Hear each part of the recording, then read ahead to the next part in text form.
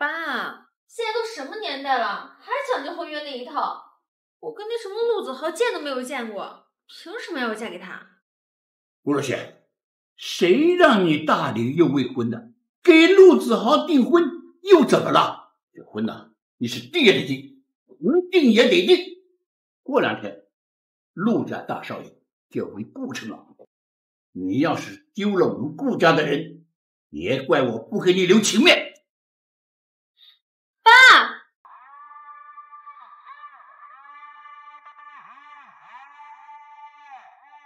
长期租赁霸道男友，恭迎少主。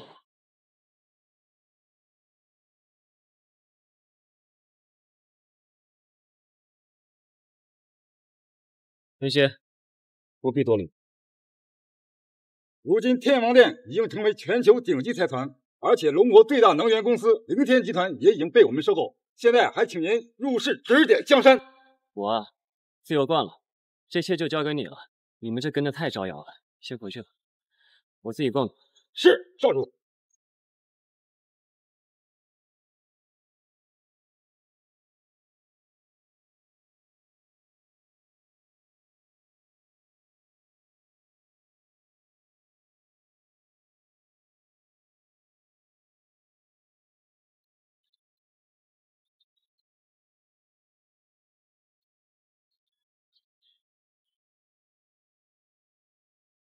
啊，怎么穿成这样啊？不是让你穿正式点吗？要见我爸妈呢。美女，你认错人了。哎，我已经给租赁公司付过款了，今天你就是我专属的租赁男友。我要对你的服务不满意，可是会随时投诉你的。专属男友，我刚才说了。哎，不过你也不用担心，要是服务好了呢，小费少不了你的。走吧。有点意思，陪他玩玩。好，出发。哎，你不会空手来的吧？我点的男友套餐里可是包含了上门礼物的啊！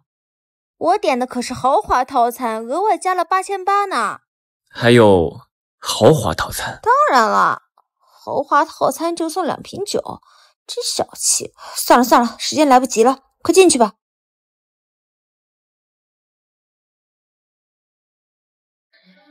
姓司是吧？那从现在开始呢，你的人设就是龙城私家大少爷，刚刚被家族派到龙国来发展，主要的工作呢是投资。爱好呢？爱好就是高尔夫、海钓和滑雪，记住没？记住了。不过我更喜欢跳伞、赛车，还有攀岩。哎，你可不能给自己加戏啊！我后妈那个人诡计多端的很，要是让她看穿，我饶不了你。放心了，我演富家大少爷那可是专业。你不坑我就算了。不行，情侣之间是不是该有点情侣味？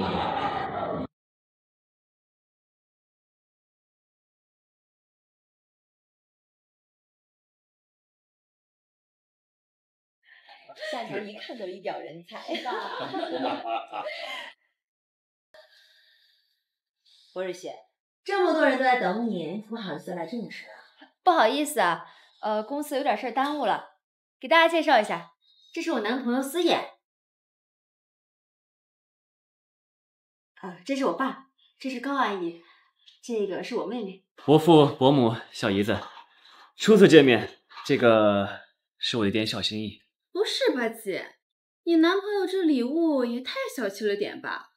带这点东西就来参加咱顾家的家宴，是没把你放在心上，舍不得花钱，还是没钱买礼物啊？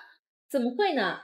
思妍她刚从国外回来，因为飞机延误了，所以行李那边出了点问题，这才准备的比较仓促而已。若雪，你找的什么男朋友啊？你看看你妹妹的男朋友阿强，人家可是送了82年的拉菲，这种男人一看才靠谱。伯父伯母，这些都是我应该做的。妈，向强可是凌天集团分公司的部门经理，他现在的身家哪能跟这种人比呀？你这不是拉低我男朋友的档次吗？对，我未来的女婿啊，可是凌天集团的人，身价1000万呢。以后我们顾家的未来呀，还得仰仗阿强。凌天集团，这不是我刚收购的那家公司吗？保姆过奖了，这日后帮助顾家也是我的责任。哎呀，这还是我女儿的眼光好呀，找到了阿强这么好的男人，不像顾瑞雪啊，有娘生没娘养。张阿姨，行了，今天是顾家的家宴，都少说两句。服务员，把这些东西拿到不碍事的地方。越来越有意思了。思妍啊，我们顾家虽然不是什么首富之家，但在龙国也是有头有脸。想娶我们顾家的女儿，可没那么容易。高阿姨，我一个成年人了，连婚姻自由都没有吗？姐，妈也是好心，谁知道你这个男朋友靠不靠谱？随便找个男人进我们顾家，这不是丢爸的脸吗？思妍是什么样的人，我最清楚了。我确定，我这辈子非他不嫁。我看你现在是越来越不像话了。香香，你和瑶瑶结婚的东西准备的怎么样了？保姆都准备好，100万彩礼。100万的彩礼啊！阿强出手就是阔气，瑶瑶能嫁给你，是瑶瑶的好福气呀。爸妈，阿强在凌天集团的发展前景就不用我多说了。以后我跟阿强结了婚，顾家交到我跟阿强手上，一定会一飞冲天呢。凌天集团的项目经理，你不会连什么是凌天集团都不知道吧？这凌天集团可是龙国第一财团。哈哈哈，瑶瑶，你跟这种人解释什么？他又听不懂。少说两句。姐，阿强能让顾家飞黄腾达，这废物能给你什么啊？只要若雪需要，我可以给她世上任何的一切。不愧是专业的演员，还挺能吹牛啊。一切？你这口气也是够大，人家阿强的婚房就500平，我听顾若雪说你也是富二代，那你的婚房有多大呀？我在西洋海岸大概有100亩的地，如果若雪需要，我都可以当做婚房付给她。100亩，那就是6万平。100亩，爸妈，你们可别被他给骗了呀！家里100多亩，说的这么好听，你不就是个农民吗？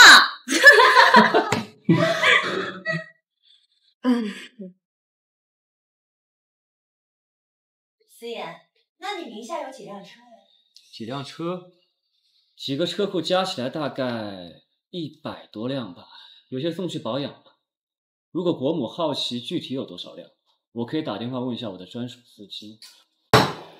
我都听不下去了，一个种地的，你跟我说什么车库？你装什么装？对，他一个种地的，名下有拖拉机就够了。够了，顾若雪，你真是太胡闹了。你的未婚夫我已经给你定，都是陆家的大少爷陆子豪。爸，我不嫁。不嫁？你不嫁给陆家的大少爷，你要嫁给这个农民吗？啊？陆子豪他就是个花花公子，凭什么要牺牲我的幸福成全家族的利益啊？我反正是不嫁，要嫁你嫁。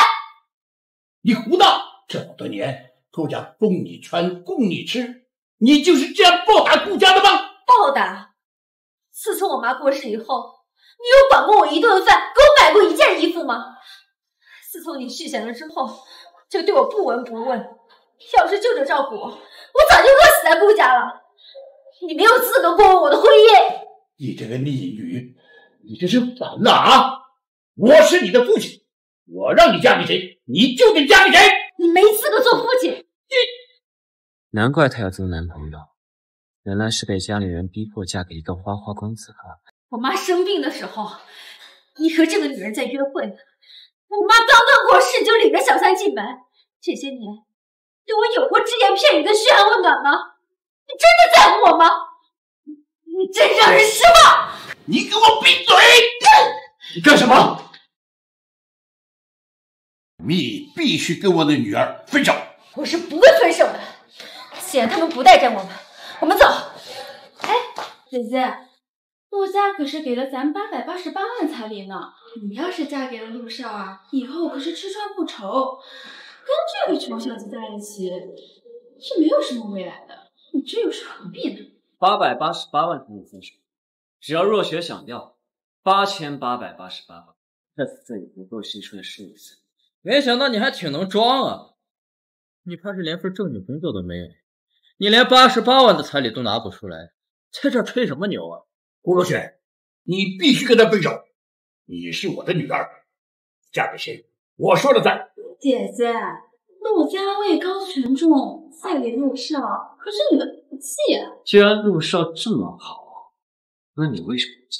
哎呀，亲爱的，你看看他，当着你的面让我嫁给一个花花公子。小子，老子可是凌天集团的经理，当着我的面欺负我的女人。凌天集团一个项目经理还了不起？凌天集团背后可是天王殿里，你信不信我一句话就让你在龙谷消失？你的意思是说，你还能调动天王殿的人手？我不是让他少说2句吗？他逞什么能啊？是又怎么了？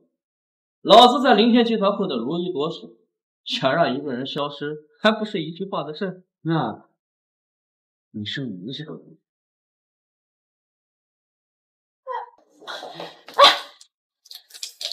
你干什么？你没事吧？我没事儿。1分钟之内把一个叫向强的项目经理开除。你以为你是谁呀？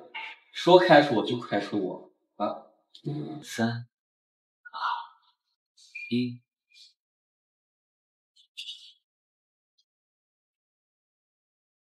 喂，王总，什么？我被开除了？王总，喂，什么情况啊，亲爱的？你被开除了？阿强，你好端端怎么会被开除啊？向强被开除了，跟你有关系吗？你到底什么人？我，若雪的男朋友啊！你凭什么一个电话就能把我开除？不好，这可能是个巧合，这一定是个巧合，是吗？那我今天就让你看看什么叫巧合。天蝎，1分钟之内让向强复职。天蝎，那我是凌天集团的新老板啊！就凭你还能拆解凌天的新老板？凭我是天王殿的少主。天王殿少主？你要是天王殿的少主，我还是天王殿少主他爹呢！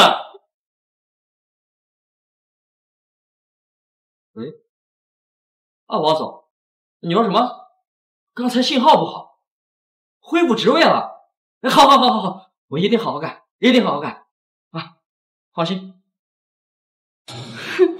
还真的恢复了项目经理的位置。我们凌天集团的王总说了，刚才就是个误会。我就说嘛，你怎么可能让凌天集团开除我？虚惊一场，大家快坐下来，一起喝一杯。小子，算你运气好，想跟我斗，下辈子如果再有一次，老子让你在龙国寸步难行。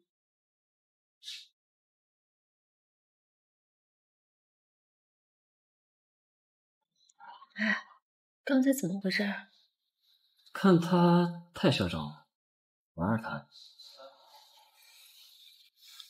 爸，你看看他俩，在家宴上胡闹也就罢了，这么多人，你侬我侬的，简直伤风败俗。够了，你们闹这一出，不就是想逼迫我嫁给陆少吗？实话告诉你们，我已经有喜欢的人了，我是不可能嫁给陆少。这由不得你，陆少已经答应你，只要嫁过去，就给顾家888万的彩礼。这婚呢，你必须结。所以，爸，我就是你明码标价的商品是吗？为了顾家的利益，你做点牺牲算什么？这婚你必须结。伯父，是不是只要有888万彩礼，你就能让若雪嫁给我？不错，你只要拿出888万，就说明你配得上我的女儿。爸，你这不是为难思妍吗？哪有第一次见面就问人要彩礼的？天蝎，火速送8888万彩礼过来，要快。女儿，这小子不会真有钱吧？这以后顾家的继承权不会要给顾如雪了吧？妈，这吹牛谁不会呀？他也就是装装样子，我看人的眼光你还不知道吗？小在，你要是能送出8888万的彩礼，我跪下叫你一声爹。等一下，你最好记住你的话。可你如果送不出来，你跪着从酒店爬出去，怎么样？可以啊，我可等着你叫我爹呢，乖儿子。别闹了，脸都让你给丢尽了。相信我，一定给你长脸。小在，10分钟过去了，你的彩礼呢？天王殿彩礼到。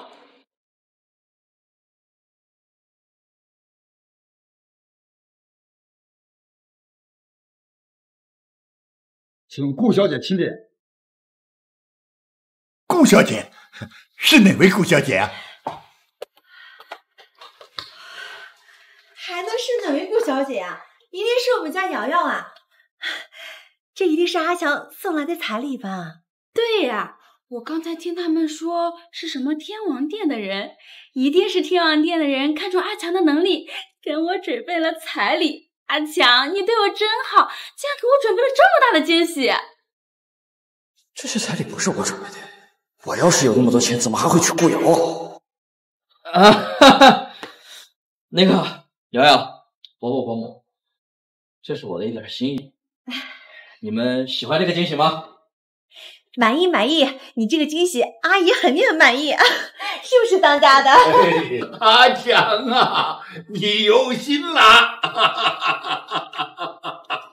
小强，你确定这个彩礼是你准备的？废话，没看到这是天王殿的人吗？不是给我准备的，还是你准备的？好大的胆子！连我们少主的彩礼也敢冒领！少主，你说他是天王殿的少主？混账龙子，站在你面前的就是天王殿的少主。阿强，你没事吧？这怎么回事？你是说思妍是少主？这些彩礼都是给顾若雪的？没错，这些东西都是我们少主跟顾若雪小姐准备的。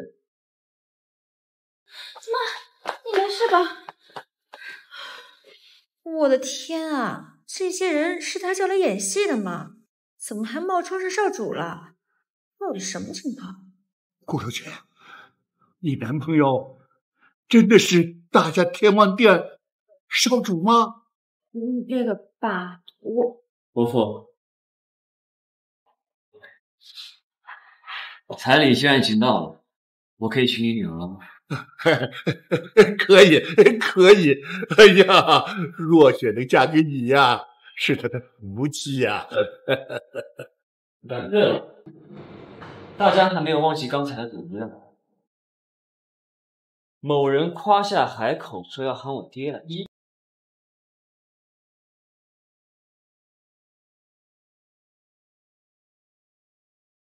爹，以后你给我老实点，再有下次，我绝不饶你。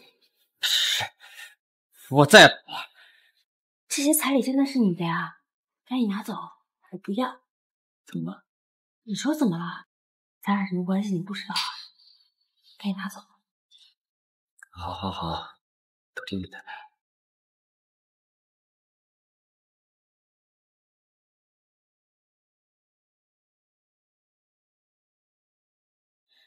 没什么事儿，我就先走了。对了，以后什么陆少、张少的就别给若雪介绍了，我会守房的。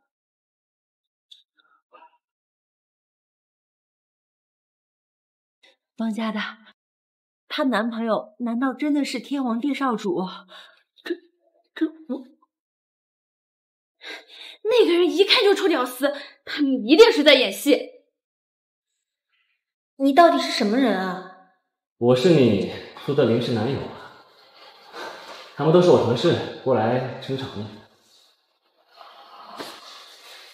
同事啊，想不到你们公司干这个的还挺多的。哎，等一下，喂，什么？你才是我租的男朋友？那什么？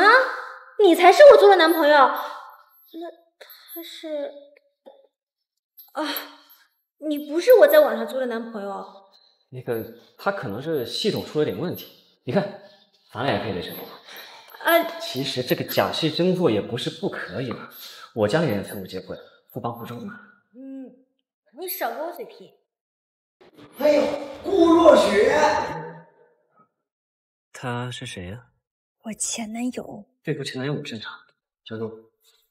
哼，怎么被我甩了以后就找了这样一个货子？实在不行，我也不介意，还回来继续做我女朋友吧。老公，我不同意。放心，他回来只是做小的，你才是大。这还差不多。钱涛啊，还是那么会往自己脸贴金。这说起来呢，我还应该谢谢你，要不是你当初出轨，我也不至于这么快甩了你，说不定也就遇不上我现在这么好的男朋友思妍了。若雪，你呀就是嘴硬，这点还真要向明玉多学学。喜欢我单手开宝马的样子就直说，我就喜欢这样坦诚的女孩。对，老公单手开宝马的样子最帅啦，单手开宝马很了不起。若雪，你年龄也不小了，怎么还玩宁愿在单车上笑，不愿在宝马里哭这一套呢？还有，你看看你男朋友这穷酸样，他是在奋斗30年，连个宝马的车轱辘都买不起。钱涛，看不起谁呢？思妍，把我的车钥匙拿来。来了。好啊，我倒要看看你到底开的什么好车。那就瞪大你的狗眼看去。宾利，怎么不说话了？你的宝马不是很牛吗？继续说呀。宾利有什么了不起的？老公，回头我们也买一辆。看是他奋斗3辈子也买不起宾利的一个车轱辘吧。若雪，咱们分开也不久，你怎么开始说谎话了？这车不是你的吧？不是我的，难道是你的啊？懒得跟你废话。思妍，我们走。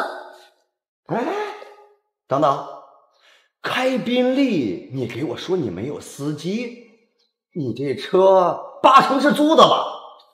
哼，我司机请假了就行了。再说了，我车是不是租的跟你有什么关系啊？你别再缠着我就行了。走。哎，若雪，相见也是缘分。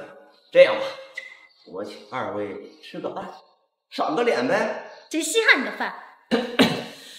这个若雪，刚才我在上面都没怎么动筷子，现在肚子有点饿，要不就一起吃个饭吧，也花不了多少时间。若雪，你男朋友都这么说了，请吧。车是租的，哎，那些保安也不见了，也是租的，会不会这个男朋友也是租的？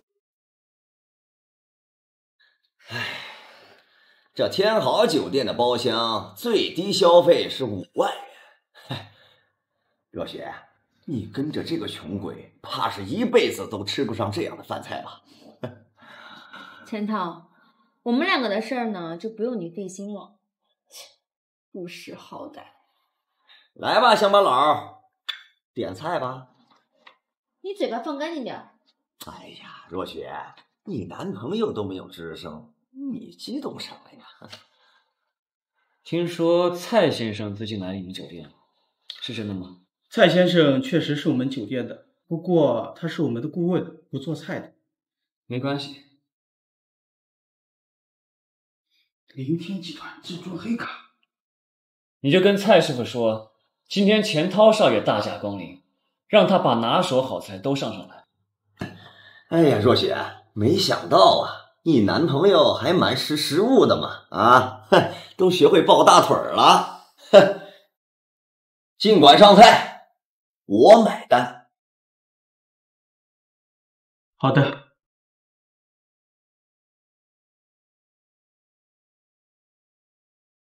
哎，亏我还以为他们租赁服务好呢，结果一点吃的就现出原形了，气死我了！怎么样，乡巴佬，没吃过这么好吃的东西吧？这味道还行，就是跟豪庭酒店比的话，还差点意思。豪庭酒店，那可是跟各国王室做菜的地方。乡巴佬，没看出来呀，你还去那儿吃过饭？说不定呀，是在里边当服务员的时候偷吃的。哎，这就说通了啊！不好吃你还吃那么开心？这好不好吃不都是相对的吗？也就这些东西，将就一下。蔡先生他已经5年没有亲自下厨了，他做的菜那都是吃一次少一次。来，你尝一块。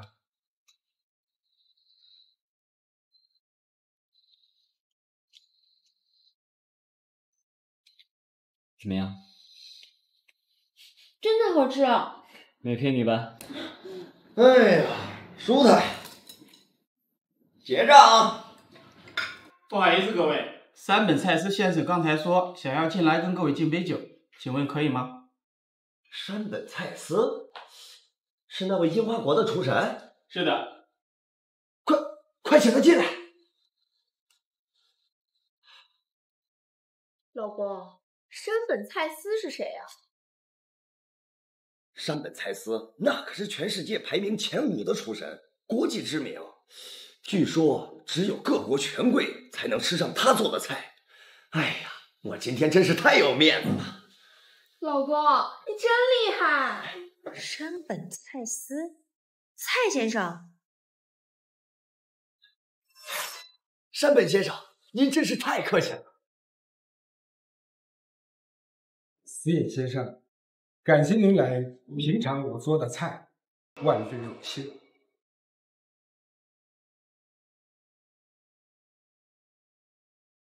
手艺有进步，请你厉害。是，感谢您的夸奖，我这就退下了。好。老公，这是什么情况啊？小子，你跟山本先生认识？认识。他以前是我的私人厨师，专门给我做菜。后来我见他厨艺一直没有长进，就把他给辞了。哎呀，你可真能吹牛啊！山本先生那可是樱花厨神，他要是给你当私人厨师，哼，我钱涛名字倒过来写。先生，您的账单。52000还行。先生，您少数一个人。什么？52万？你们算错了吧？一顿饭怎么可能吃这么多钱啊？钱先生，您刚才吃的是山本先生亲手制作的黑金套餐，原价单人餐26万一个，52万已经是打5折以后的价格了。52万，5折？饭也吃完了，您走吧。站住！你不许走！怎么？你请客，难道还要我们买单？小子，你早就知道了，对不对？故意点这么贵的套餐，故意坑我是吧？坑你，钱涛，你别不识好歹。在龙国，别人想请我吃饭，起码得花500万以上一天。今天你才花52万，已经是占了若许的光。你小子吹牛吹上天了吧你！我最讨厌别人说我吹牛了。又来。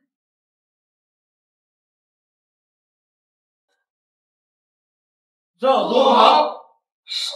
少主。对了，我的司机有很多，但是能让我亲自为他开车的只有一个人。让他们买完单再走。你们公司还真是神通广大呀，连樱花国的厨神都能帮你们演戏。有钱赚嘛，干嘛不帮？还有那个经理，也是你们的人吗？啊，我就说嘛，我不过就付了1000块钱，怎么可能你们请那么多群演来演戏？啊，原来你们公司是这么赚钱的。不过这次钱涛可要被你们坑惨了。不一定，52份就能让我记住他的名字，他不亏。还在这装呢？不过我还要付你多少钱啊？新客户优惠，这次延时费用就免了。这么好？我们公司最近出了一个888元的包月套餐，不过只能线下办理，要不要试一下？888，这性价比可以呀，给我办一个。小本生意，谢绝赊账。好了，我家就在前面，我就先回去了，不用送了。好，有事找我，随叫随到。拜拜。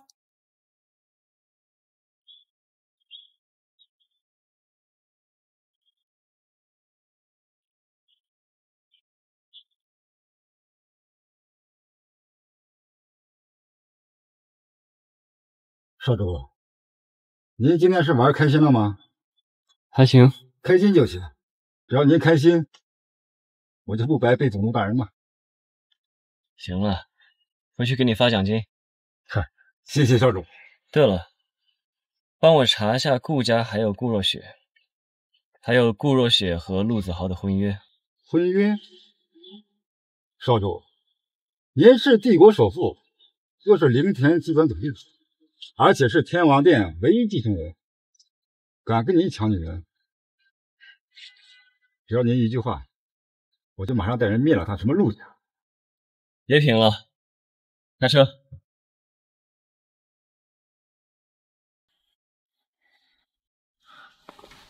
来啦，谁呀？若雪，是我，高阿姨。现在已经这么晚了，我都已经休息了，你有什么事吗？若雪，阿姨知道顾家对不起你，阿姨也对不起你，可是现在只有你能救顾家，阿姨求求你，救救顾家吧。小贱人，竟然让我如此低三下四的求你，等陆家的彩礼钱到账，看我怎么收拾你。高阿姨，发生什么事了？若雪，顾家就要破产了。破产？怎么会？顾家的财报不是一直都挺好的吗？那些都是假象。阿姨知道你一直怨你爸，怨你爸在你妈生病的时候没有好好照顾你妈，怨你妈刚走，你爸就把我娶进门。但其实你爸他也是有苦衷。他能有什么苦衷？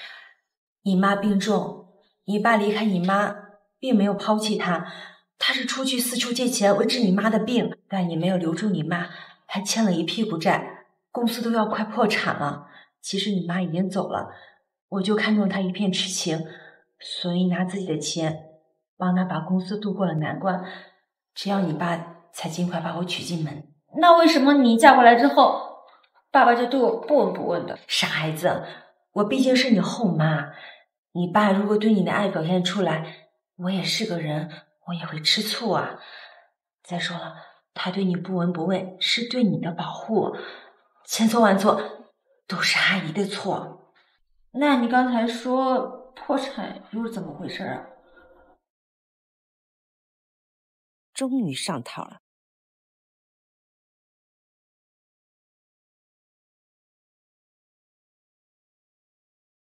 其实你爸这么多年之前的钱一直没有还清，这么多年努力还款，也只是让之前的窟窿没有越来越大。但是这么多年过去了，债务还是没有还清，顾家快被拖垮了。那我怎么才能救顾家？其实我们已经找到办法了。陆家大少爷陆子豪看上你了，他说只要你愿意嫁给他，他就可以给我们888万的彩礼。所以你们就打算把我卖了是吗？阿姨也想让你嫁给爱情，但是你爸为了这笔钱，头发都已经发白了，还一点办法都没有。不然，阿姨也不会跑过来求你。你就看在你们父女之情的份上，帮帮你爸爸。我答应。董事长，这太过分了！这陆家和顾家太不是东西，不如我们找个机会把他们灭了。再等等吧，这件事儿我自有分寸。妈，怎么样？怎么样啊？老娘出马，哪有搞不定的？好，这个小贱人还想找人来骗我们，这次啊，一定让他好看。放心吧，明天就让陆少和那个小贱人生米煮成熟饭。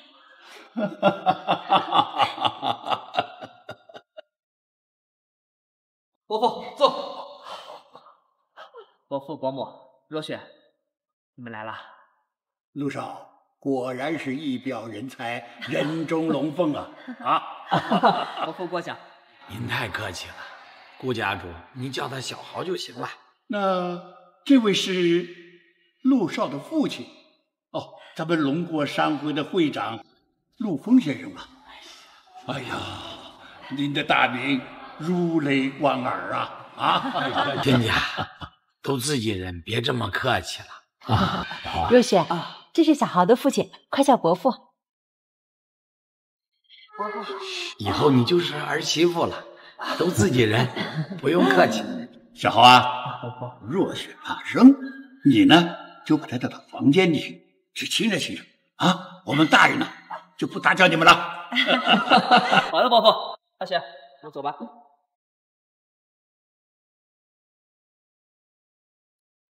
若雪，真漂亮。你干什么？我们还没结婚。害什么羞啊！我们婚都定了，今天我就先验验货。你干什么？放开我！放开我！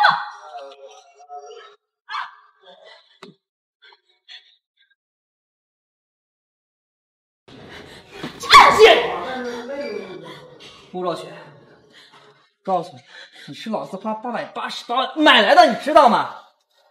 一会儿结婚的时候，你再敢摆着臭脸子让我生气，我他妈弄死你！一会儿把这收拾干净，赶紧给我滚出来！什么东西！陆子豪先生，真诚的望着你的妻子，以后无论贫穷富贵、健康疾病，你都将爱她一生一世，不离不弃。陆先生，你愿意吗？我愿意。顾若雪女士，真诚的看着你的丈夫，往后的日子无论贫穷富贵、健康疾病，你都将爱他一生一世，不离不弃。顾女士，你愿意吗？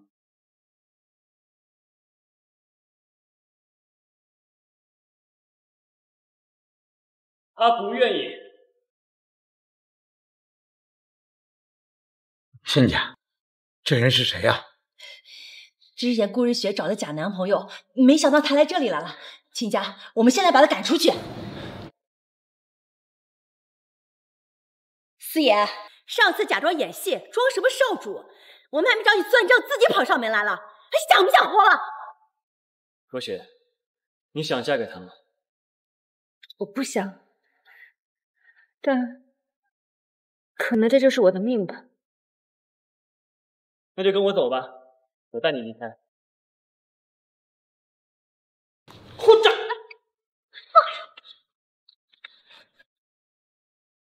你算是什么东西？就敢抢我陆家的婚？我叫何隐，若雪的男朋友。若雪，你宁愿跟着这个泥腿子，也不愿意跟我在一起是吗？说！我不愿意。你这个贱人！放肆！敢打我儿子！来人，把这个狂徒给我拿下！你们要干什么？干什么？来呀！打死这对奸夫淫妇！住手！别伤了我儿媳妇。亲家，你先别着急，我再劝劝他。若雪，你不是答应了交给陆少爷的吗？怎么现在又反悔了呢？爸，高阿姨，给母亲治病钱的钱，我会想办法还上，但不是以联姻的方式。你就让我走吧，爸。陆若雪，你别叫我爸，今天你是死，也得死在陆家。亲家，今天这个婚呢，就算是结过了。顾若雪以后就是你们陆家的人了，是死是生，跟我们顾家不再过问。爸，何姐，别怕，有我在。在，哼，你怕是不知道你得罪了什么人吧？我顾陆两家联合起来，放眼整个龙国都无人敢惹。整个龙国没人敢惹啊！你这是癞蛤蟆打哈欠，好大的口气！哈哈哈哈哈！好，你现在就尽管嘴硬，一会儿我就要让你知道什么叫求生不得，求死不得。爸，今天这个人就交给我处理。好，别弄伤傅若雪。小子，现在就算你下跪求饶也对，一会儿我一定会让你后悔到这个世上。希望你能有这个本事。来呀！给我把他的腿打断！我看谁敢动！龙国总督大人，总督大人，您能赏脸光临犬子的婚宴，陆某感激不尽。可是陆某还有些家事要处理，不便待客啊。陆凤，我接到举报，你们陆家涉嫌故意杀人，我来是带你回去调查。这杀人可是犯法的，真不是个东西。总督大人，你这是污蔑！我陆家从来都是本分经营。是谁说的？你说出来，我当面和他对质。当面对质？你陆凤还没这个资格。别怕，今天就让你死一趟。举报你的人就是我。是你？若雪，其实他们都骗了你，顾家根本就没有签证。我调查过你母亲的病历，从入院到出院，顾浩他压根就一分医药费都没有。他们这么说，就是为了骗你和陆子豪结婚，拿到那888万的彩礼吧？我真是，我竟然选择相信他们。若雪，这不怪你，是顾浩他忘恩负义，丧心病狂，不配为人父。还有，陆子豪那888万彩礼，也不是为了娶你，而是为了你的心脏。我的心脏？陆枫其实他患有先天性心脏病，他通过特殊手段查到了他心脏能和你匹配，如果换心，他能多活30年，所以他才愿意花888万让陆子豪和你结婚。然而洞房之后等着你的就是换心手术。你胡说！你有什么证据？你在这污蔑我！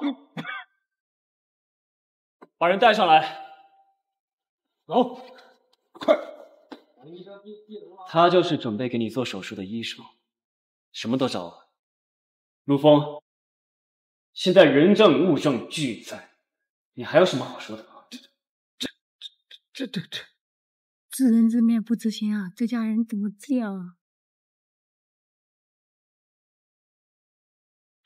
跟我走吧，陆枫。你做梦！来呀，把他给我拿下！陆枫，你疯了！我是龙国总督，你敢动我？你都不让我活了，你也别想活！你陪我一起去死！四爷，现在怎么办？他陆枫疯了，他手下有蜜蜂。你们为什么不动？给他拿下！老东西，你想死你别拉着我们啊！就是啊，跟我们有什么关系啊？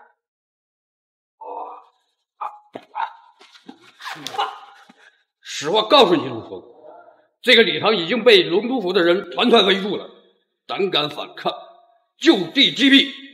来人，带走！劳您费事，我们来。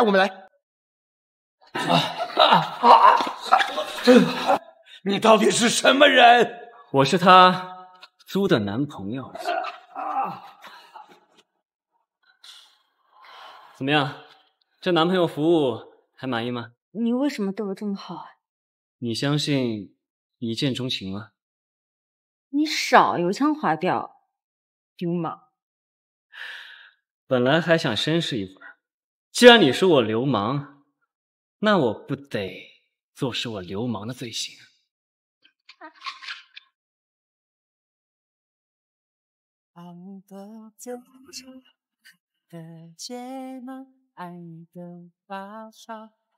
什么催啊？我又不欠你的。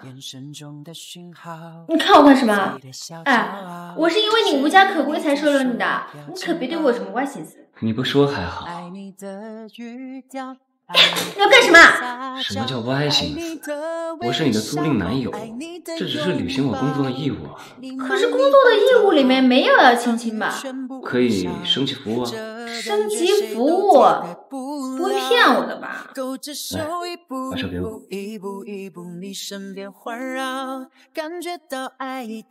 现在给我。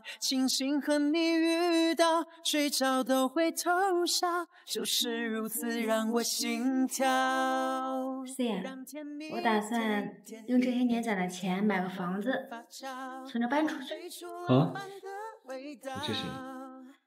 那我们明天去售楼处看看吧。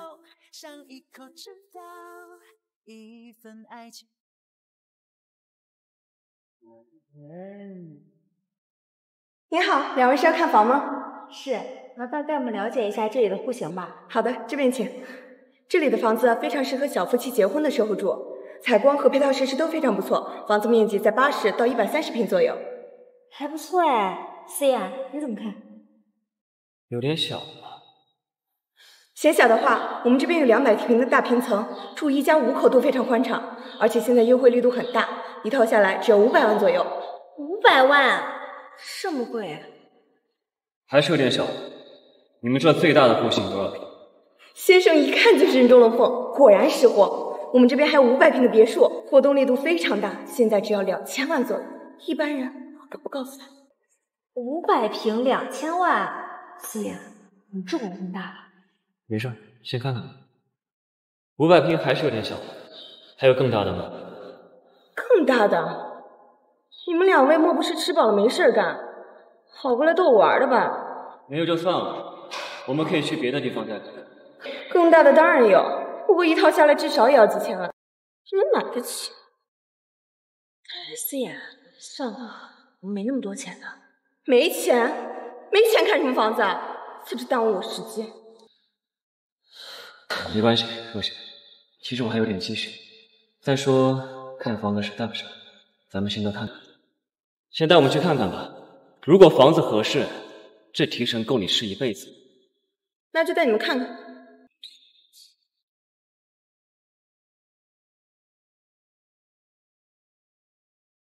这里的房子最低也要2000平，看上哪套自己挑吧，我可没时间给你们介绍。若雪，这里的房子还凑合，挑一套。挑一套？你买得起你就让人挑一套？哎，姐，你怎么也在这儿？陆瑶，这不是你那个农民男朋友吗？你们也来买房啊？农民？你们两个有没有素质啊？来这里耽误别人做生意，赶紧滚！我们是顾客，顾客来你这里看房，你就是这个态度。顾客买得起那叫顾客，买不起在这装什么大尾巴狼？赶紧回家好好种你的地去吧，还不赶紧给我滚！再说一句，信不信我让你马上消失？哎呀，好了好了，说起来，我们能来这里买房，也是多亏了他们俩的。这让他们在这里见见世面也没什么，对吧，亲爱的？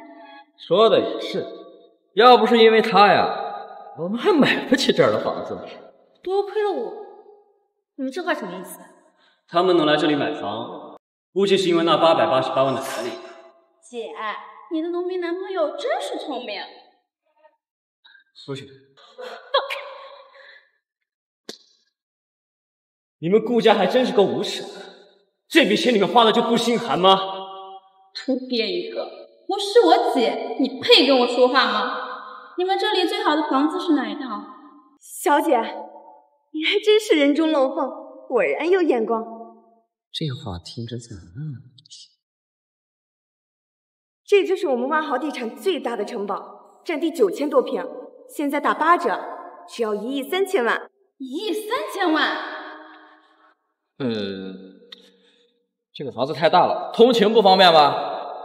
换个小点的。没关系，我们这里还有。这套我要了。什么？一个种地的在胡说什么呢？这房子可要1亿3千万，你就算是种1万年地，也挣不到这么多钱。我是不是种地的跟你有什么关系？别以为我们不知道，你就是个骗子。几天不见，你本事见长了，都敢来万豪的地产撒野了。骗子！我是不是骗子？你一会儿就明白。就这套房，房产证写顾若雪的名字，算他。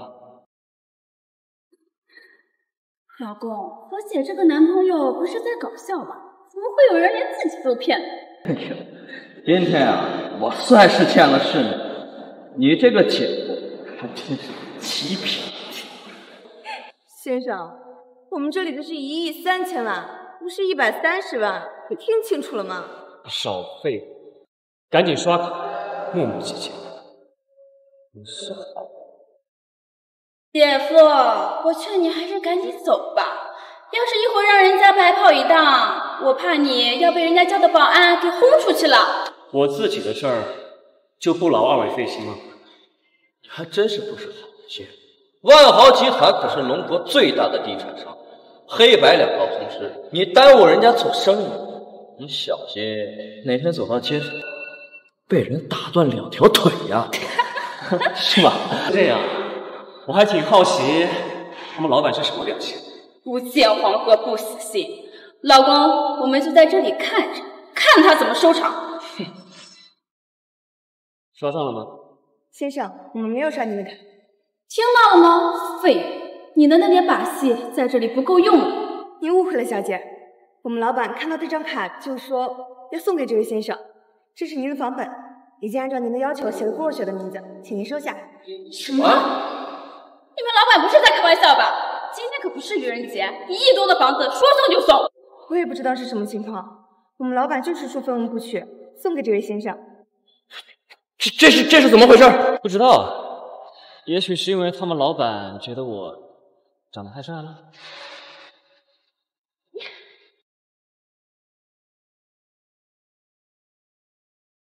若雪，房本，9000平的房子，是还小了那么一点点，不过一个人住也差不多够了。这不会是你公司的道具吧？怎么可能？这个房产公司老板认识我，他知道我是大夏军神天王少主的唯一继承人，所以就把这套房子送给我了。说人话。我之前救过这个地产公司老板的命，他为了报答我的恩情，所以送我套房子。怎么了？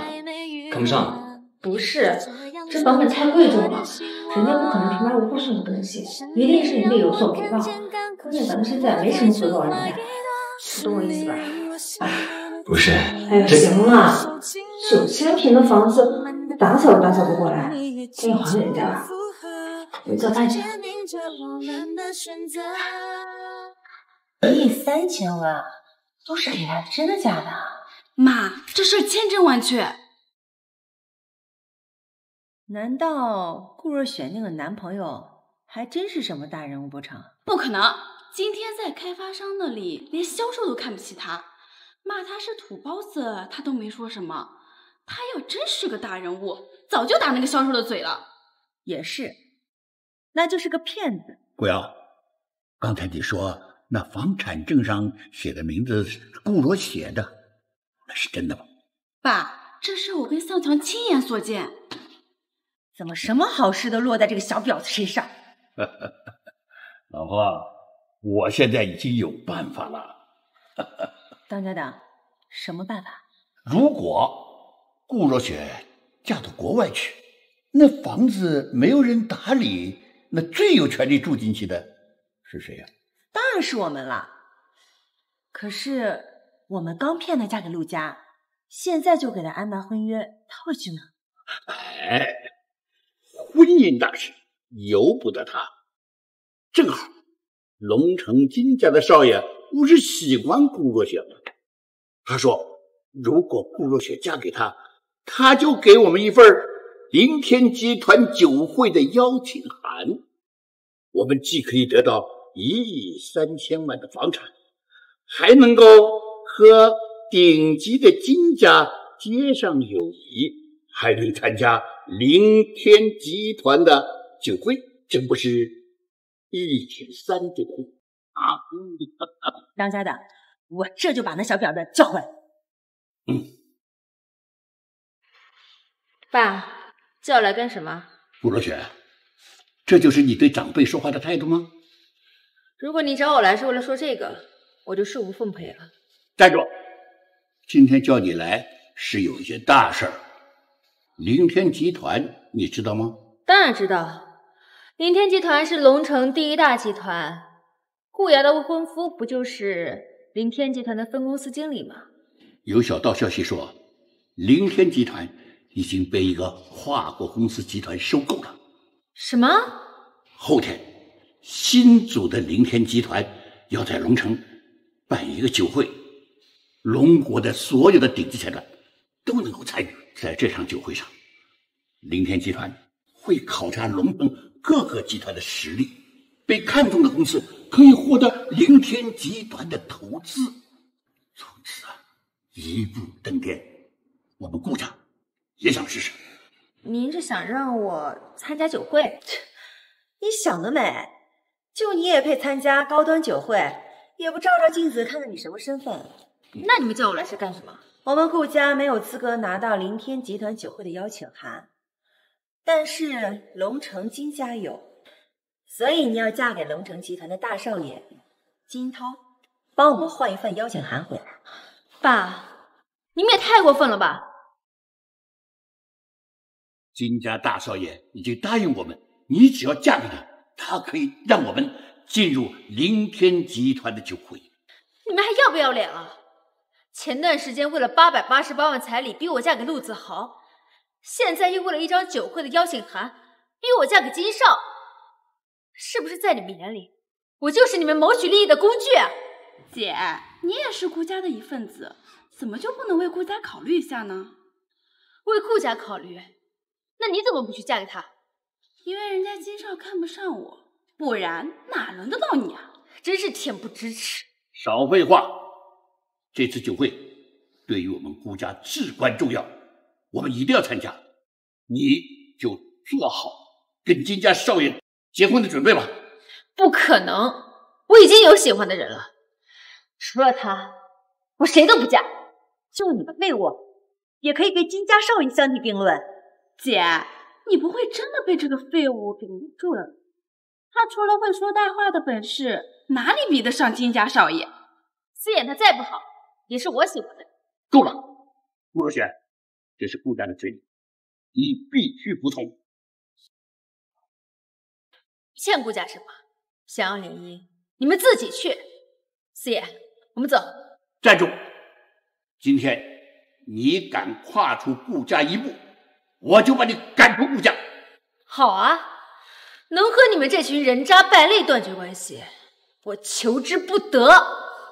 好你个顾若雪啊，你可以不在乎你自己，但是你不在乎你妈妈。好，你要干什么？你要不嫁给金少的话，我就把你妈逐出族谱，把她的骨灰喂狗。你混账！你有什么资格这么做？就凭我是一家之长，我有权决定每个人的命运。家族之长，先是卖女儿不成，现在竟然还敢拿妻子的骨灰威胁，禽兽不如来形容你，都侮辱了这4个字。放肆！这是我家的族会，你一个外人有什么资格插嘴？不就是想要一张邀请函吗？我给你一张就是了，省得你在这里装模作样。这可是我们顾家都拿不到的邀请函，就你个废物也能拿到。思妍，这事跟你没关系，你不用掺和进来了。没事的，若雪，反正我也看不惯他们这副嘴脸。如果你能拿到一张邀请函，那我再不过问你们俩的事，否则的话，朱若雪就要嫁给金少。真够恶心的。不过区区一张邀请函，我给你就是，免得你天天拿家族族长的身份来恶心我。送一张凌天集团酒会的邀请函到顾家，邀请函马上就会送到，我们可以走了吗？你个废物，你当我们都没脑子吗？没有人拿凌天集团临时送了邀请函，你小子少在我们家忽悠我们。别人不行，不代表我不行。姐，你这个男朋友真是不可思议。既然你这么自信，那就在这儿停一会儿吧。等邀请函送来了，你再走一步。送别下枪口，这下可怎么办了？怕什么？等就等呗。你先坐着。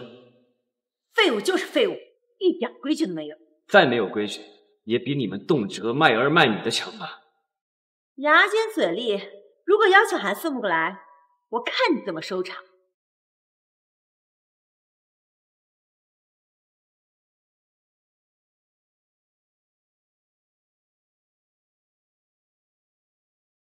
当家的，你这次可看好了，别再让那个废物把我们给骗了。放肆！谁敢冒充凌天集团的人？顾家主，邀请函已送达，请你及时谈会。爸，这邀请函到底是真是假？你怎么证明这邀请函是真的？非要见到邀请函的是你们，现在见到邀请函不信的还是你们。要证明真伪很简单，你们打个电话给酒会负责人就行。说的简单，我们上哪找到凌天集团酒会负责人的电话？这邀请函上面不就写着吗？这邀请函也是你找人送来的，万一这电话也是你找人留着自己人的电话，万一我们被拦在酒会外面，丢的可是我们顾家的脸。那不就更简单了？我敢找人假冒凌天集团酒会负责人，凌天集团是不会放过我，到时候你们不就更省事了？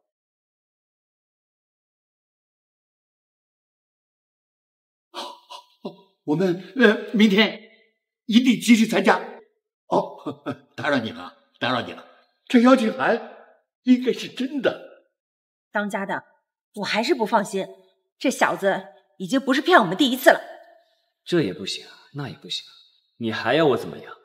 简单，到时候酒会你们也去，如果我们进不去，有你们好看。原来在这儿等着我呢。行，那我们就后天见。若雪，我们走。思妍，那邀请函到底真的假的呀？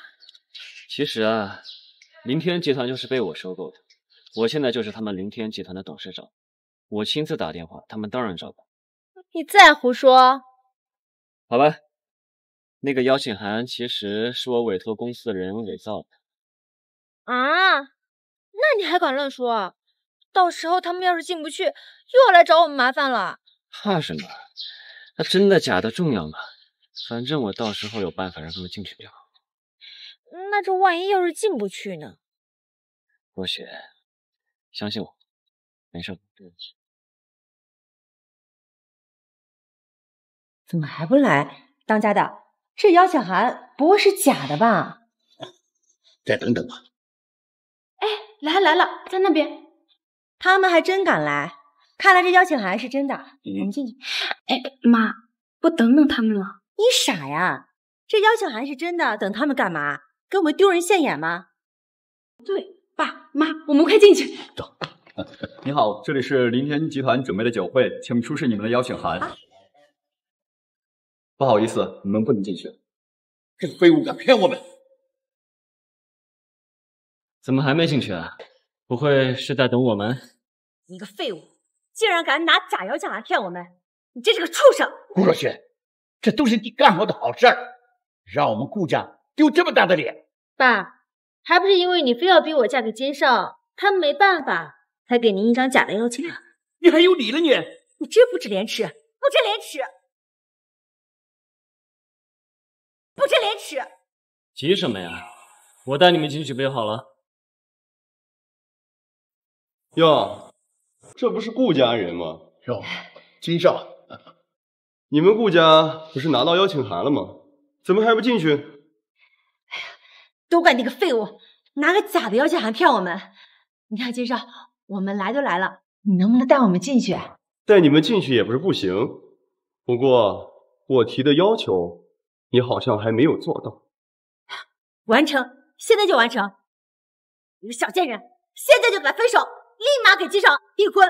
不可能，这由不得你！当初打赌的时候，你也在旁边，要怪就怪你这个废物男友拿假邀请函来骗我们。谁说这个邀请函是假的了？把邀请函给我，我试试。白痴，我们拿着进不去，你拿着就能进去吗？把我们当傻子啊！就是，把脸送给让人家扇，真是个白痴。你们进不去，不代表我进不去。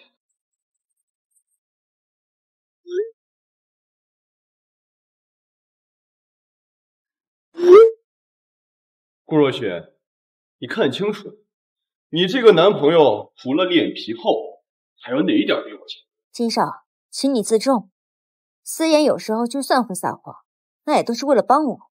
帮你，有能力才是帮你，没能力就是累赘。今儿我看看你们顾家该怎么进去。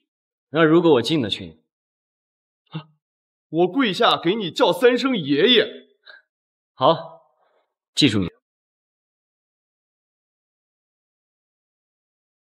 真是个贱人啊！不见棺材不掉泪啊！请进。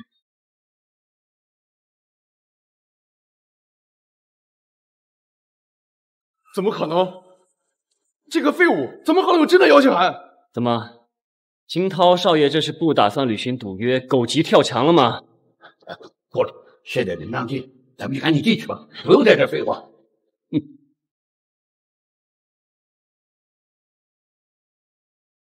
算了，不履行就不履行了，我也不稀罕你这样的孙子。若雪，我们走。你，哎，你不是说那个邀请函是假的吗？邀请函是假的，不过那个保安是我以前的同事。哦，怪不得他刚才没看你邀请函，直接就让你进来了。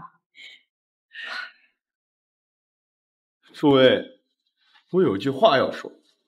我相信在座的每一个人都知道这场酒会的重要性，可却有一个废物偷偷摸摸混进酒会蹭吃蹭喝，拉低我们整个酒会的层次。金少，是什么人这么不要脸，来凌天集团的酒会上蹭吃蹭喝？对，金少，你就说出他的名字，我们先把他赶出去。就是，这凌天集团的酒会绝不允许有人浑水摸鱼。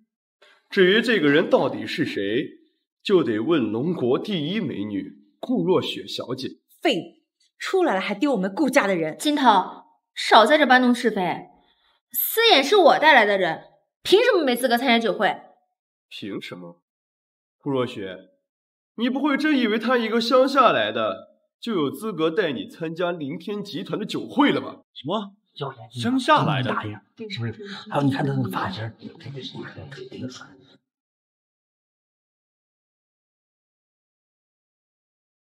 这个废物不仅伪造了酒店的邀请函，就连身份也是假。他的真实身份就是你一个男友租赁软件上的演员。演员竟然跑这种街边酒会上蹭吃蹭喝，简直是太不要脸了。就是，这不是侮辱我们吗？还不快滚！真等着被我们丢出去吗？丢人现眼！竟然找个演员做你男朋友，把我们顾家的人丢完了。顾雪，我宣布，你现在已经被逐出顾家了。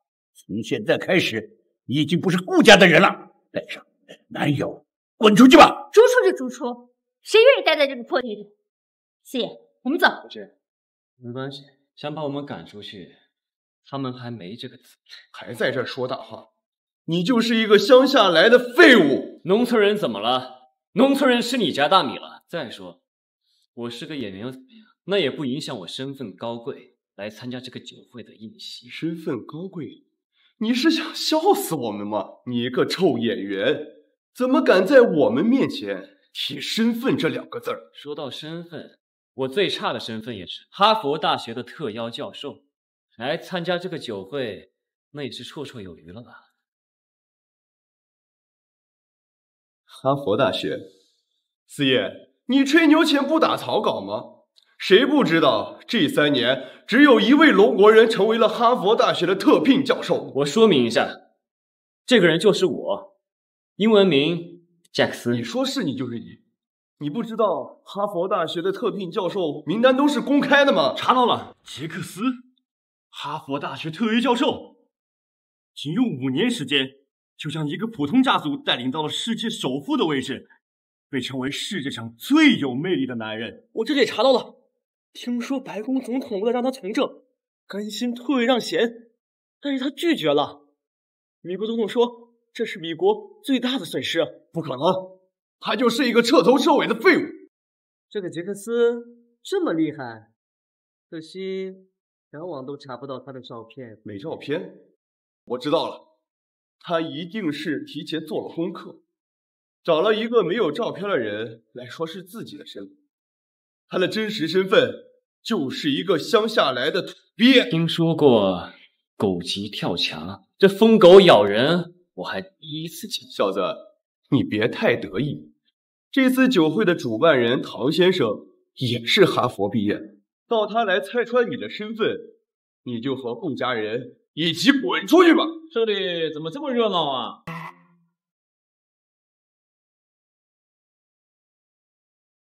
这里怎么这么热闹啊？唐先生，您来的正好，这里有个人，他冒充是哈佛大学的教授，我正准备赶他出去呢。哎，教授，你怎么在这里啊？我当然是来参加你举办的酒会。这个想法不错，下次可以继续。哎，我这些微末伎俩都是跟着您学习到的。唐先生，您是不是认错人了？他就是一个乡下来的废物。放肆！你怎么敢对司先生不敬？我现在命令你马上给司先生道歉。什么？让我给一个废物道歉？不可能！还敢猖狂！来人！唐总，你先别急，就算他的身份是真的，可是他入场券也是假的。他和顾家根本就没资格来参加这场酒会。混账！你在教我做事吗？把这个不长眼的东西给我丢出去！是。唐总，你听我说啊，唐总，唐总。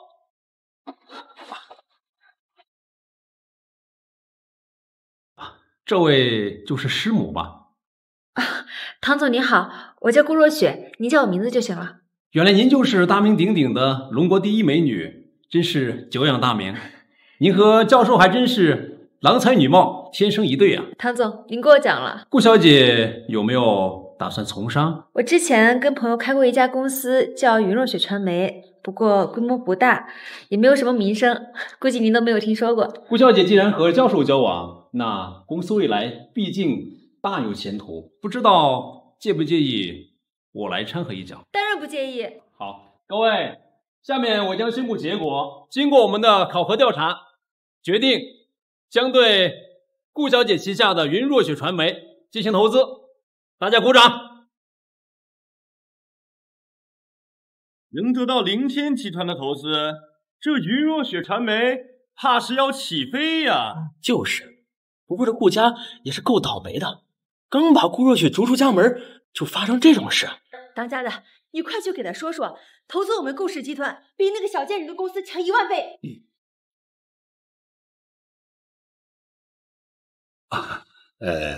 唐总，我是顾若雪的父亲。快闭嘴吧你！3分钟前你才把顾若雪赶出家门，现在又舔着个脸来要好处，真让人恶心。若雪，这也是你的态度吗？郭浩，我们已经没有任何关系了。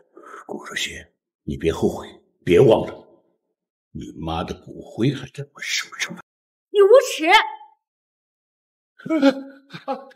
陈总，我们已经决定投资云若雪传媒，那顾若雪小姐就是我凌天集团的人。你敢威胁凌天集团的人，不是想让顾氏家族破产吗？不敢，不敢。以后再让我听到你威胁顾若雪小姐，我让你吃不了兜着走。不可以。思妍，今天的酒会到底是不是你安排的？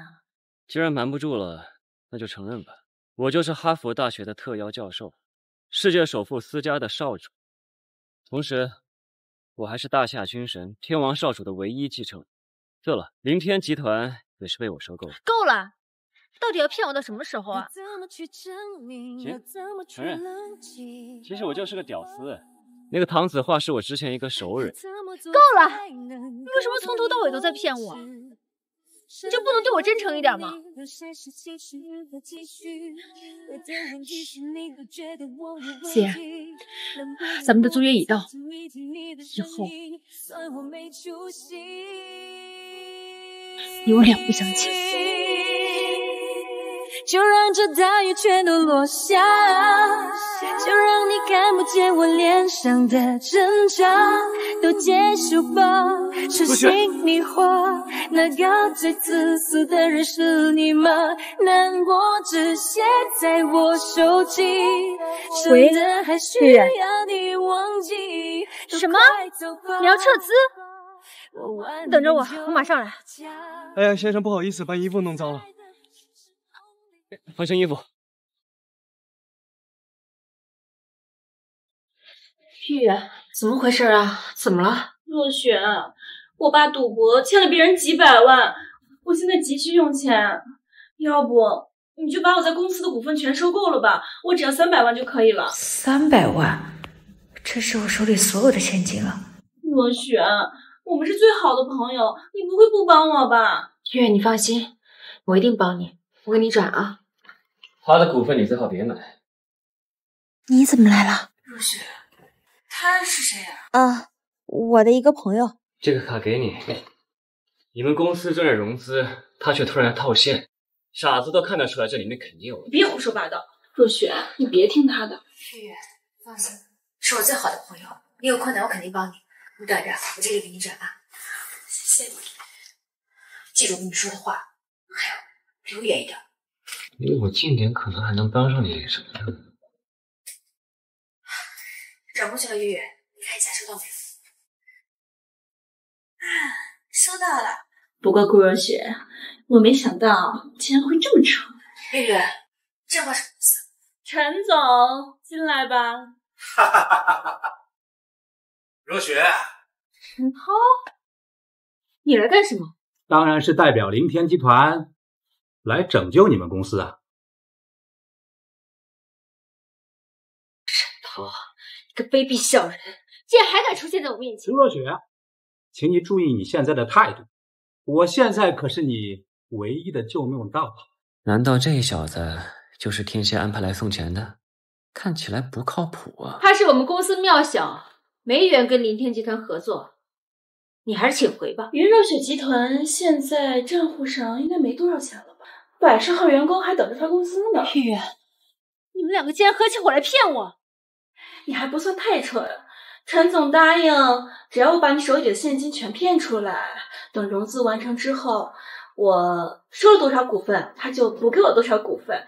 白给的钱为什么不要？顾若雪，你现在公司账上应该没有1分钱了吧？你知道这意味着什么吗？来，你跟我说说，这意味着什么？你个送外卖的，大夏天穿得臭烘烘的，东西要是送好了，现在给我滚出去，少在我面前碍眼。不就是件衣服吗？刚来的太着急了，没有穿。若雪，没事的，这件事儿交给我来摆平。你摆平？你拿什么摆平？他现在公司账面上1分钱都没有，所有项目在10分钟之前已经被全部叫停了。现在只要我踏出故事，10分钟之内，他就会接到各大银行平台追款电话的轮番轰炸，故事就等着倒闭吧。放心吧，有我在，公司不会倒闭。合同给我看看。你个臭送外卖的，知道我是谁吗？我可是凌天集团的项目经理，你也配看我们凌天集团的合同？信不信我让你在龙国寸步难行？你不是来送投资的吗？合同给我看看，我来代表顾总和你看。你小学毕业了吗？还来看合同？行，我就让你看看。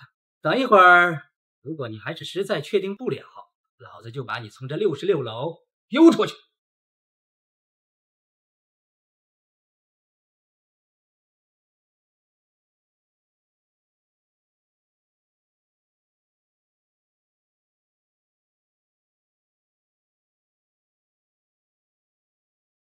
哎，竟然敢撕领队集团的合同！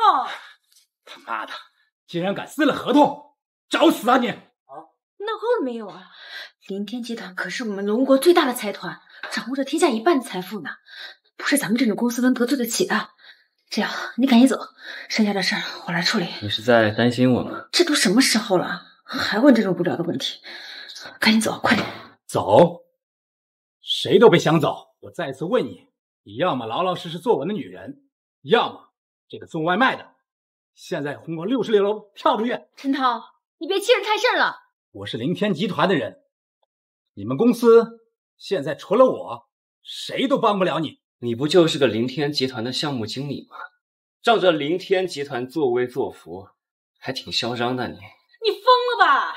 凌天集团门口的保安都是不可高攀的存在，更何况陈总是身价千万的高层。你一个送外卖的，你敢瞧不起陈总？也不知道是这项目经理厉害，还是凌天集团的董事长厉害。哟呵，我听你这话的意思，你是凌天集团的董事长了？没错，我就是凌天集团的董事长。胡说什么啊？这事儿真有意思，一个臭送外卖的，竟然说谎说自己是凌天集团的董事长。你要是不信，把你们总经理叫过来，我跟他交流。一个臭送外卖的，还想见我们总经理，冒充我们凌天集团的董事长，败坏我们凌天集团的名声。今天让你吃不了兜着走。住手！陈涛，我们公司内部矛盾，我们自己解决。你怎么解决？就靠你那点杯水车薪，就想妄图拯救你们公司的资金漏洞吗？不好了，顾总，咱们公司账上的钱都没有了，后边员工自然闹着辞职呢，说我们公司不发工资呢。什么？这是稳定员工情绪，工资的事儿我来想办法。这外面100多号人不太好搞吧？还有人把这东西发到网上了，现在都上热搜了，说咱们云若雪公司是一个黑心公司，压榨员工不发工资呀。顾热雪，只要你答应和我在一起，我不仅可以给你投资，让你渡过难关，还可以让你和凌天集团搭上关系更进一层。你看这样怎么样？不错。我顾若雪不需要任何人的怜悯。今天这事儿，要不是你跟孙悦设计，会变成这样。我顾若雪就算是破产，也不会让你们这种小人得逞。好，现在是我愿意帮你。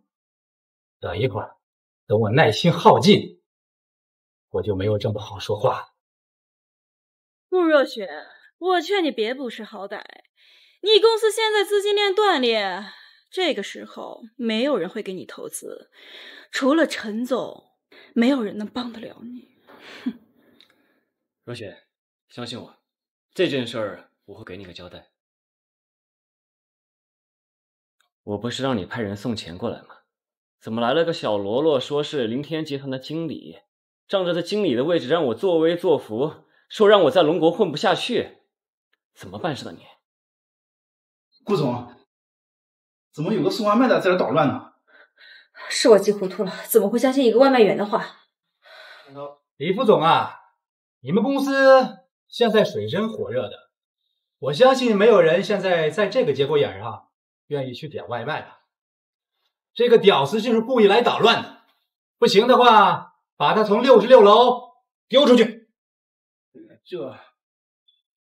小陈啊，你要是现在道歉，老老实实的离开顾氏，这件事儿我就当什么都没发生，否则我一定会让你后悔。你哪来的自信呢？还敢冒充我们凌天集团的董事长，送外卖送傻了你！小心我把你从66楼丢出去！你们几个不好好工作，吵什么呢？总经理，您来了。慕容先生，慕容先生传闻可是凌天集团的暗手。陈涛，我是让你来送合作的，你干什么呢你？这点事都办不好。别担心，事情很快就会解决了。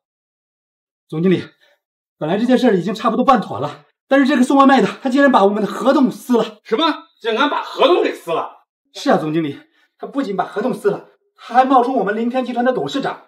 天蝎大人只是让我来送合作，可是没有说董事长在这儿。有人竟在这儿冒充董事长，真是好大的胆子！你说你是我们凌天集团的董事长？没错，是我，慕容先生是吧？赶紧把网上那些新闻热搜给我撤，重新拟一份合同，跟我们顾总签约，资金一步到位。你在找我做事？你不是过来跟我们顾总合作的吗？重新拟份合同，赶紧的。我们顾总累了，要休息了。慕容先生可是我们凌天集团的总经理，你是什么身份呢？在这吵吵嚷嚷的，竟然命令我们慕容先生做事儿。我不是让他少说两句吗？他逞什么能啊？你不认识我？就你小子，也配让我认识？这级别太高也不是什么好事啊，底下的员工都不认识我。看来以后还是要经常在下属面前露露脸，办事才方便。你是脑子不太好吗？你仔细想想，是谁派你的？你个送外卖的，竟然打着凌天集团的旗号装逼，你找死啊你！先生，这件事因我而起，合同的事儿也是我让他做的，您放过他吧。若雪，你别说了。冒充我们董事长，当面挑衅我们总经理，我看你小子是根本没把我们凌天集团看在眼里。今天没有我们总经理发话，你哪儿也去不了。慕容先生是吧？不是天蝎让你来的吗？喂，林主管，什么？好，我知道了。顾总，我们员工一直在闹，这样下去也不是办法呀。这卡里有些钱，先拿去，把员工的工资给发了，稳定一下员工情绪。好，我马上就去。你认识我们这些大众啊？不错，天蝎正是我的得力手下。我看你是送外卖送傻了吧？我实在听不下去了，总经理，这小子八成是刚从精神病院里出来吧？他竟然说咱们大总管是他的下属。天蝎真的是我的手下，你应该说天蝎大人是你的下属。我看你是活腻歪。来人，是把这送外卖的手脚打断，从6人楼扔下去。不要，住手！大总管，你怎么亲自来了？我让你来处理事情，你是怎么处理的啊？不是，大总管，你不知道这个臭外卖的冒充我们凌天集团的董事长，把我们集团的合同给撕了，我正在教训。教训？你教训谁啊你？啊？教训谁啊？知道站在你面前的是谁吗？就是给100个你也惹不起他。主管，这小子他真的就是来捣乱的，他还撕了咱们凌天集团的合同呢。你告诉别说他把合同撕掉，即使他踏并凌天集团，还轮到你来插嘴。主管，我知道错了，我知道真的错了。我告诉你啊，回去以后把你总经理的位置卸掉，从门卫做起。是，大总管，我知道错了。你懂的，不许泄露我身份。是，少主。总算来了个明白事儿的。这家伙打着你们凌天集团的旗号来投资，别人不愿意就要把别人公司搞破产，这就是你们凌天集团的办事方法吗？不是这样的，主管。主管，我错了，我也是为了凌天集团着想啊。我告诉你啊，现在你被开除了，以后你不是凌天集团的人。我不能失了这份工作，啊，主管！给我滚开！告诉你，你已经不再是凌天集团的员工了。我保证你在龙国再也找不到任何的工作，这就是得罪凌天集团的下场。把他给我拖出去！主管！主管！我是为了凌天集团着想啊！您就是云若雪传媒的顾若雪小姐，顾总对吧？您知道我？当然，毕竟您是龙国第1美女，谁都知道。您过奖了。顾小姐，这次的事情是凌天集团监督不到位，我看这样吧，我愿意用1亿的估值来收购云若雪传媒30%的股份，您看怎么样？可是大总管，我们公司的估值没有这么高。凌天集团看重的是您公司的发展还有潜力，就当提前下注吧。好，那就谢谢大总管了。再见。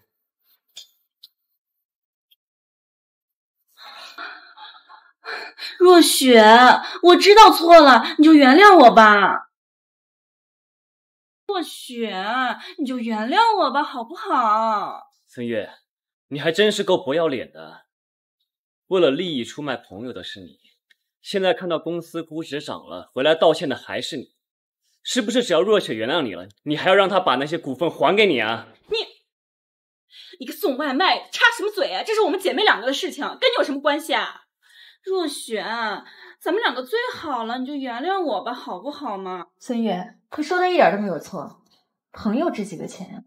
那30%的股份，你就算说破天，我也不会给你的。你要是有什么手段，尽管使出来。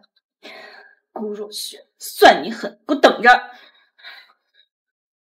值3000万的股份，他卖了300万，这也算是赔了夫人又折兵啊。哦，对了，那个大总管也是你找来的。是啊。你怎么做到的？我现在和他说我的身份，他肯定当我是水牛。很简单，我就是给凌天集团的投诉部门打了个电话，跟他们说了下陈涛的事儿。就这么简单？就这么简单。凌天集团这么大公司，他最看重的就是形象。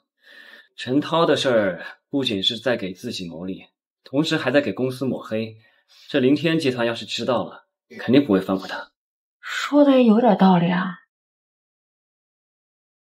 哎呀，对了，等一下，你先别出去。干什么？我那边有个影视基地的项目，需要我过去看看，别跟着我啊。我刚才看到门口有几十号员工堵着门口，你还是先别出去，我去处理一下。堵在门口？不应该啊！我不是让李有才拿着我的银行卡去给员工发工资吗？李有才呢？他这个人看起来就很不简单。没事儿，我先去处理一下，你不要急。而且昨晚你也辛苦了，你先好好休息一下。胡说什么呢？都什么时候了？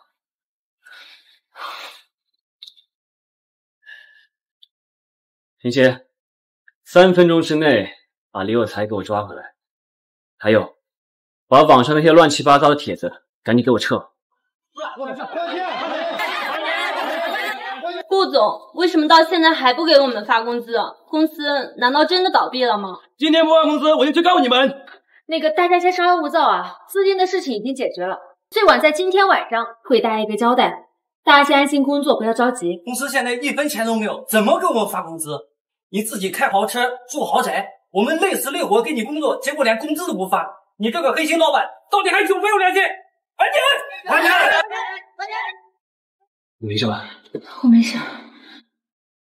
这是云若雪传媒和凌天集团价值3000万的合同，白纸黑字清清楚楚。等资金一旦到位，所有员工都能在第一时间拿到钱。天哪，竟然真的要和凌天集团合作啊！如果有人还想离职，我不会阻拦。但是如果还有人想跟着我干呢，薪资会在原来的基础上增加20%。不离职，散了吧。顾总，顾总，李有才，我不是让你给员工发工资吗？你跑哪儿了？我看他多半是跑路了吧。我怎么可能跑路呢？我去银行取钱了呀。取钱？你跑去车站取钱啊？你个臭送外卖的，你不要胡说啊！你哪只眼睛看到我去车站了啊？你这伤怎么回事啊？刚才被几个小混混给打的。行了，这事先不说。凌天集团刚刚投资了3000万，赶紧去把工资发了。凌天集团真的投资我们了，好，我这就去办。不好了，顾总，咱们刚融的3000万被冻结了，现在1分钱都用不了。什么？刚刚银行打电话过来了，说咱们公司资金有异常，所有账户都被冻结了。我好说歹说，他们才说让我们等，又没说等到什么时候。怎么会这样？你最近是不是得罪什么银行的人？没有啊，难道是陈涛和孙悦他们？他俩没这个能力。顾总，怎么这个送外卖的还在咱们公司啊？这是我朋友，不是让你岔开话题的。你的意思是，有银行的人故意冻结了公司的账户？对。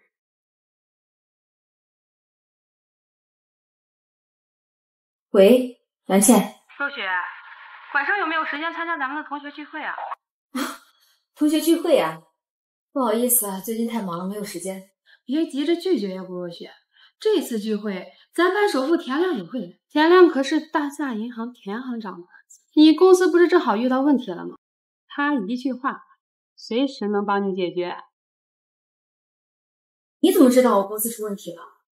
这个我猜到的，地址也给我发你，晚上一定记得来啊。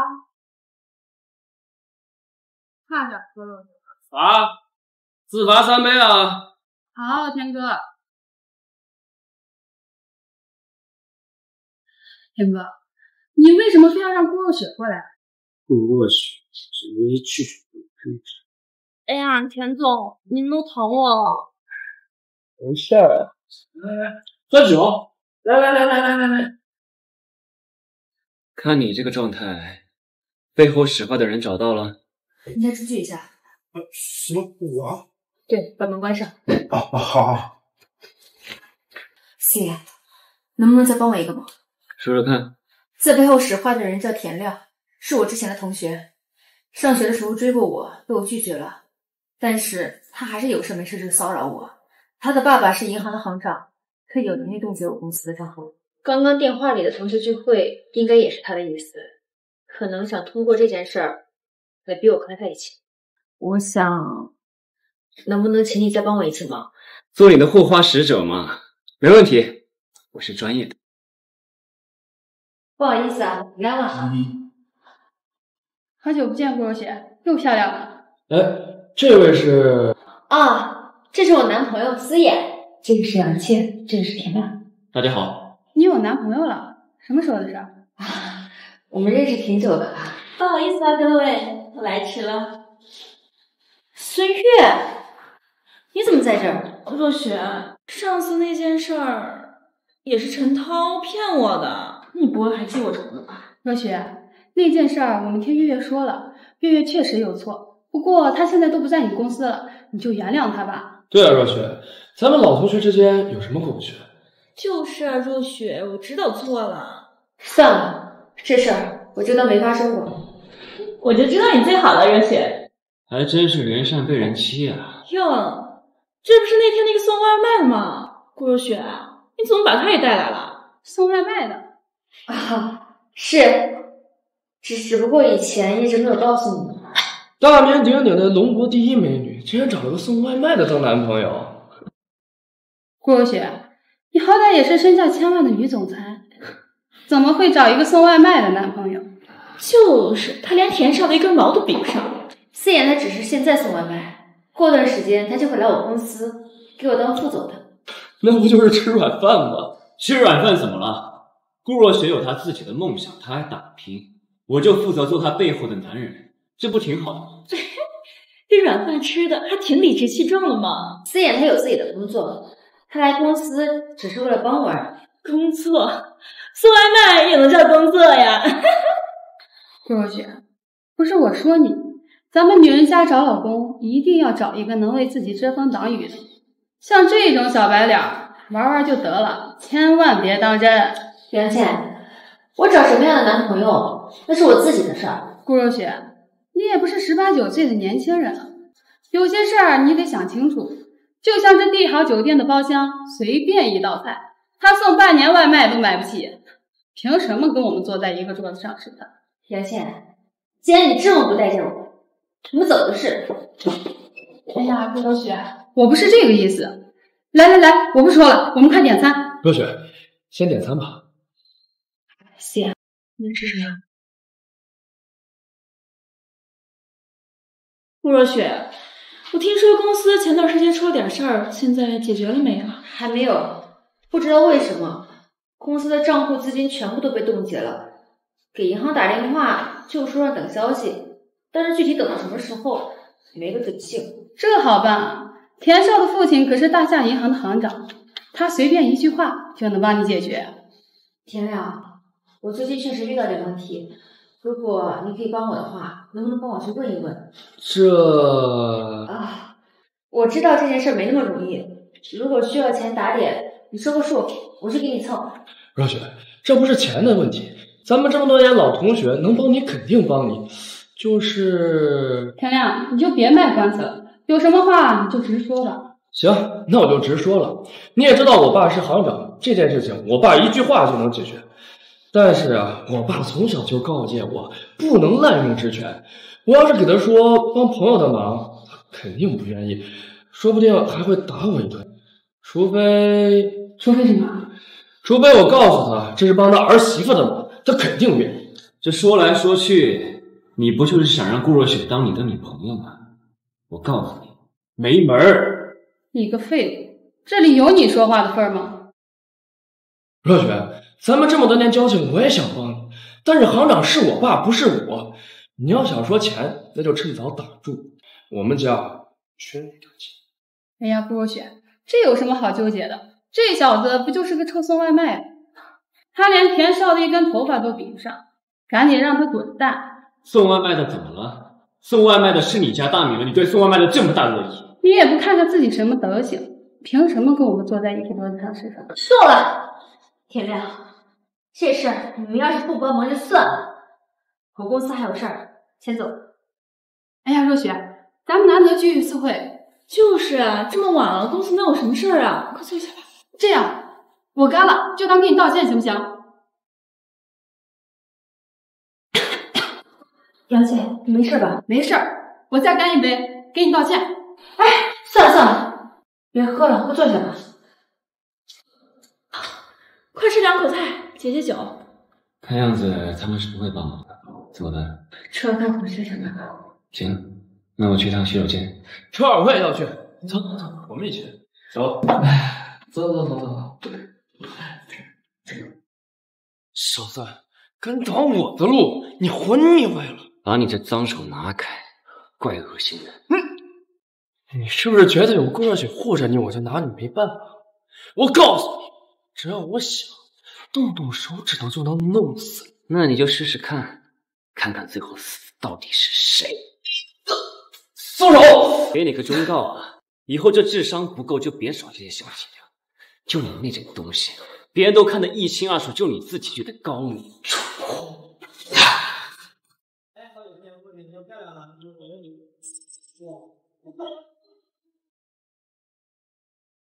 疯了！对呀，发生什么事了？他想用花瓶砸我，给我躲开了。你胡说！明明是你自己把花瓶弄碎了。发生什么事了？哎，田公子，您没事吧？我没事儿。这个废物刚才把你们花瓶碰碎了，还诬陷是我碰碎了，给我教训教训他！田亮，你还真会胡说八道啊！不过你的头顶就是个监控，这到底是谁碰碎的，一看就知道了。住口！敢在我们帝豪酒店摔东西，还想污蔑到田公子头上？你这上面就是个监控，你就直接说我是污蔑他，都不看一眼。田公子什么身份？还能骗我们不成？我相信这个花瓶不是4眼能碎的。你相信？你相信有什么用啊你？行了，这花瓶多少钱？我赔就是了。你赔？你拿命赔？你以为是几百块钱啊？就是，这里可是帝豪酒店，你也不看看你自己什么身份，能不能赔得起啊？你这土鳖！早就说了，你一个送外卖的，根本就没资格来这店。现在好了吧？能不能赔得起，用不着你们费心。多少钱？这花瓶是从清代传下来的古董，是我们老板从拍卖会上买下来的，拍卖价200万。200万而已，我赔就是了，就当花钱听个响。不就是200万吗？顾若雪，你这个男朋友还真会吹牛啊！就是，你也不看看你自己是什么身份，送一辈子外卖能不能挣到200万啊？哎呦，原来是个送外卖的，敢混进我们帝豪酒店，你真是找死啊你！姐，这200万我来想办法。没关系，200万我赔得起。土鳖我见多了，但像你嘴这么硬的，我还是第一次见。天亮，你不要太过分了。过分？既然他帮你说话了，我就给你一个机会。200万，这一辈子送外卖都挣不了这么多钱，但只要你跪下来叫我3声爷爷，这花瓶我替你赔。这帝豪酒店的经理是我表叔，这瓶子多少钱，也就我一句话的事。不怎么样，200万而已。我要是拿出来怎么收？你要是能赔起200万，这太阳都打西边出来了。你要是能拿出来200万，我就跪下来叫你爷爷。但你拿不出，就从我胯下钻过去。尾号0000的黑龙银行卡到账10亿元。什么？黑龙银行？只有身价超万亿的超级富豪才能注册的银行啊！您尾号0000的黑龙银行卡到账50亿元。您尾号0000的黑龙银行卡到账100亿元。到底什么身份？怎么可能啊？100亿，这得多少个零啊？你刚才弄碎花瓶的时候，手有没有受伤呀？哎呦，你看这花瓶也不摆点好位置，真是的，回头我教训他们。你说他身份高贵，不可能污蔑我。那现在呢？谁的身份比较高贵？我懂了，田公子，你弄碎花瓶，赶紧把钱赔了。你是不是傻了？他就是一个抽送外卖的，哪来那么多钱？对，他那个消息肯定是假的，是糊弄我们的。这弄碎了花瓶污蔑我的人是你，跟我打赌的是你，赌输了不承认的还是你。田少爷，你真是让我对少爷这2个字刮目相看啊！你少在这里装嘴！我的衣服，你长没长眼呀？月月，臭娘们儿，你敢打我？你没事吧？你知道老子是谁吗？还敢动手？你是不是男人？竟然敢打女人！我就打了，怎么了？你少在我面前唧唧歪歪的，小心老子连你一块走！虎爷，虎爷，您消消气，这些都是新来帝豪酒店的客人，您大人有大量，别跟他们一般见识。我给他们一般见识，我这身衣服你来赔，我挨着一巴掌，你来还呐！我不敢，不敢，滚！你站在门口挡住我，把我衣服弄脏了，你说怎么办？你这一身衣服多少钱？我赔给你就是了。我这身衣服呀不贵，阿玛尼服装设计师手工制作的，也就500多万而已。什么？500万？我没有那么多呀。怎么赔不起啊？那好说，一巴掌算1万，缺多少我给你几巴掌。就算是阿玛尼，你这身衣服根本就不可能值500万，就是在敲诈。敲诈？你说对了，我就是在敲诈。怎么了？500万，1分钱也不能少，否则你们谁也别想走。大哥，我真的没有500万。再说，你这身衣服洗洗也能穿，要不然我给你50万，咱今天这事儿就算了。50万？你打发叫花子呢？500万，1分钱也不能少。田少，我求求你了，你帮帮我吧，求求你了。田少，孙悦也是咱老同学，你不是认识这家酒店的经理吗？就帮帮孙悦吧。帮帮。行吧。虎爷是吧？我看你这身衣服啊，就值50万，你竟然敢要500万，狮子大开口啊！你又是哪根葱啊？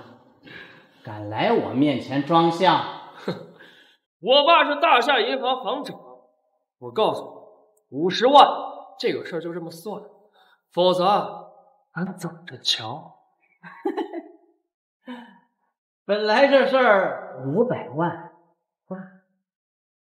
可是你爸是那个什么大夏银行的行长是吧？给你个面子，2000万，2000万1分都不能少，否则别怪我不客气。我也是认识几个人，可别得寸进尺。你敢威胁我？好，把你的人叫来，我告诉你，这家酒店经理叫田鹏，是我表叔。我现在给他打电话叫人过来，一会儿让你吃不了兜着走。虎爷，他说他认识田鹏，怎么办？既然是田鹏的侄子，是吧？那还是要给几个面子。你让他来，你别后悔。我告诉你，我已经给我表叔发过信息了，他马上带人就过来。表叔，就是这几个小瘪三，一件衣服开口就要赔2000万，我都说了你是我表叔了，他们还不肯善罢甘休，根本就是不把你放在眼里。小亮，你放心，我倒要看看他们是什么东西，敢不把田鹏放眼里。我表叔已经来了，我劝你现在赔礼道歉，一会儿说不定我还能帮你说2句好话。田鹏，你面子很大嘛，都能让我赔礼道歉了。虎爷，田鹏，你现在翅膀硬了，都成帝豪酒店经理了，那是不是以后我得孝敬你了？不敢不敢，虎爷，谁报你虎爷是龙国的老大，我就算是帝豪集团的老板，也不敢得罪您呢。龙国老大，原来是他，可惜没什么素质，敢凶我的女人。本来我还准备收他当手下的，可是你那侄子好像很不服气。废物！你想死，别连累我，这可是龙国的老大，还不赶紧向虎爷道歉！对不起，虎爷，是我有眼不识泰山。你刚才不是很嚣张吗？不是要收拾我？没有，我现在就把500万转给你。现在知道转钱了，不过现在不是这个价。可是我也没有2000万。哼，你也少废话，我可是知道你的身份的。你老爹不是那个什么大夏银行的行长吗？你给他打电话呀！我爸也拿不出来那么多钱，我们家的钱全都在我这儿了。你他妈的少给老子废话，拿不出钱来，只怕你们几个都废。叔，表叔，你少废话，得罪了虎爷，我也救不了你，赶紧去凑钱。田少，我们现在该怎么办呀？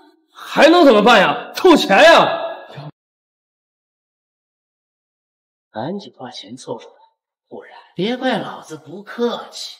我这里有500万，我只有300万，我最多能拿出200万。赔他1000万。顾少雪，我刚才让我爸已经把你们公司的鉴定给请了，这1000万你来出。那也只能这样了。若雪，这笔钱你不用出。都什么时候了，你还说这种话？我们现在是一条船上的蚂蚱，谁也跑不了。思妍，都什么时候了，别明事情。我不是和他们置气，这1000万确实不用出。站住！你是想拿你的假到账的消息去骗虎爷吗？你找死吗？小子，你不要命，别连累我们呀！谁说我要去骗他们？算了，跟你们解释什么？若雪，你相信我吗？立刻收购帝豪酒店，要多久的？10秒，8秒。好，不知死活的东西。看来你们俩是要换男朋友了。凑齐钱了没有？老子可没心情陪你们玩车轮战。自我介绍一下，我叫思叶，刚刚成为了帝豪酒店的老板。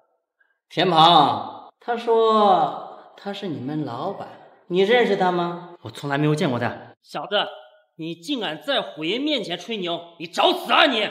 你们信不信无所谓，重要的是你在我的酒店为难我的客人，已经被我拉入了酒店黑名单。现在请你们离开。离开？小子，你信不信我让你的脑袋离开你的身体？我已经警告过了，你们现在不走，别怪我一会让人动手把你们赶出去。找死！住手！老板，他怎么来了？哪位是施先生？我就是。老板好，我叫付大强。什么？他是老板的老板？你真的是帝豪酒店的老板？如假包换，付大强。刚才我已经请这几位出去了，但是这口头警告好像没有太大用处，你说该怎么办？老板放心，我懂。何大强，你敢动我？你不怕我报复吗？胡爷，给你面子叫你一声龙城老大，可你敢得罪我老板，我今天让你变成死虎！胡爷，现在怎么办？你小子到底是谁？一个你惹不起的人。我们快跑！完了，老大！大强，胡爷怎么被赶跑了？什么情况？这个经理也是个废物，开了吧。是，老板，我错了，再给我机会吧，老板。我没说错吧？这笔钱不用你出。这到底怎么回事啊？其实这帝豪酒店也属于林天集团。早上的时候那个大人欠了个人情，刚才我给他打了电话，把人情还了。原来是这样啊！好了，我到了，不用再送了。今天的事多亏你了。没什么，一点小事而已。哎，不，那个人情很珍贵的。那你准备怎么补偿？这样吧，你明天来我公司上班吧。啊？你呢，这个人嘴巴会说，反应也快，脑子也灵光，当个外卖员太屈才了。来我公司，我给你个副总职位当当怎么样？副总。好啦，就这么说好了，明天走了。明天见。上个季度怎么会有这么多亏空？我看你们公司产品不是卖的挺好的。有几笔款项到现在都没有收回来，这几笔款项是负责的负责。去，把他叫过来。好。宝贝儿，你可真……你什么人？有没有素质？顾总叫你过去一趟。下次进我办公室记得敲门。这几笔款项为什么到现在都没有收回来？顾总，这几个公司你也知道的，有社会背景，他们硬拖着不还，我也没办法呀。没本事直接承认就好了，找这么多借口干嘛？混账，有你说话的份吗？懂个屁你！好了，都少说两句。李副总，思妍现在是我的私人助理，他的话就代表我的话。听到了吗？废物！你好了，你也少说两句。你说这笔钱收不回来，那要是我去把它收回来了怎么办？哼，不知天高地厚的小子，你要是能把这账给收回来，我这个副总给你做。这可是你说的。行了，这事以后不要再提了。打扰一下，你是神鹰集团的豹哥？是我，你哪位啊？哦，我是余若雪传媒的，你这还欠他一笔尾款，请你麻烦结一下。要账啊？没钱，滚！今天这笔钱你必须得交，没得商量。小子，我看你是找死啊！上一个这么跟我说话的人是虎爷，他已经躺在不好了，顾总，你新招那个助理一个人去要账去了。什么？他不要命了？就是说嘛，他一个人去，你赶紧去看看吧，不然一会儿被别人打成肉饼了。快带我过去。我就不去了，顾总，我还有事儿。你快把地址给我。好。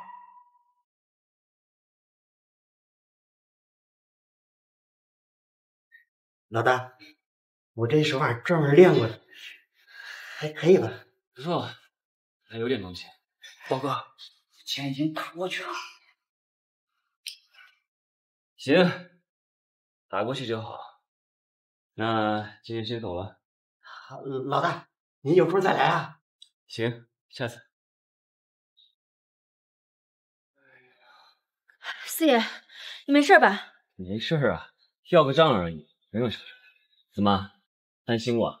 没事了，我就过去跟他们说明了下我的来意，没一会儿就把钱转过来了，根本就没有为难我。你以后不能这么莽撞了，马上就是要当副总的人了，把你的外卖员的习惯给我改一改，听见没？行，知道了。少主夸我手艺好，还让我以后给他办事。豹哥，啥事这么高兴啊？管你屁事！走，吃饭去。哎呦，李总，这样不合适吧？万一又被别人看到了怎么办呀？没事，今天办公室就我们两个人。你什么人？会不会敲门？有不准进我办公室。什么叫你的办公室？这里以后是我的办公室了。臭小子，你什么意思？你忘记早上打的赌了？那笔款已经被我要回来了。你说要回来就要回来了，你脸有多大呀？哼！喂，包总，我是云若雪的小李啊，那笔账欠你一点钱，你就把那么狠的人叫过来，以后啊，别让我撞见你。暴总，小子，你真把钱要回来了？小子是你能叫的吗？以后叫司副总，不然给你扣工资。现在从我办公室出去。小子，你有种！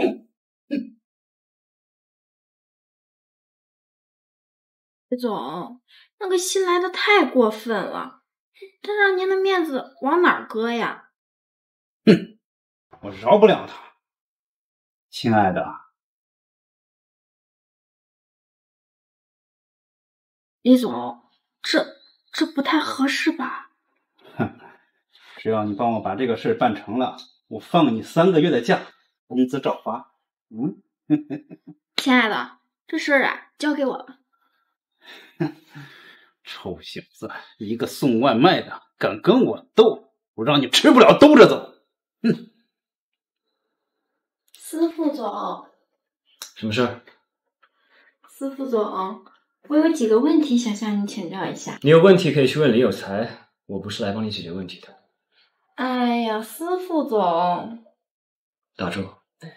你说话站那儿说就行了，别贴过来。我又不是李有才，要你贴着才能说话。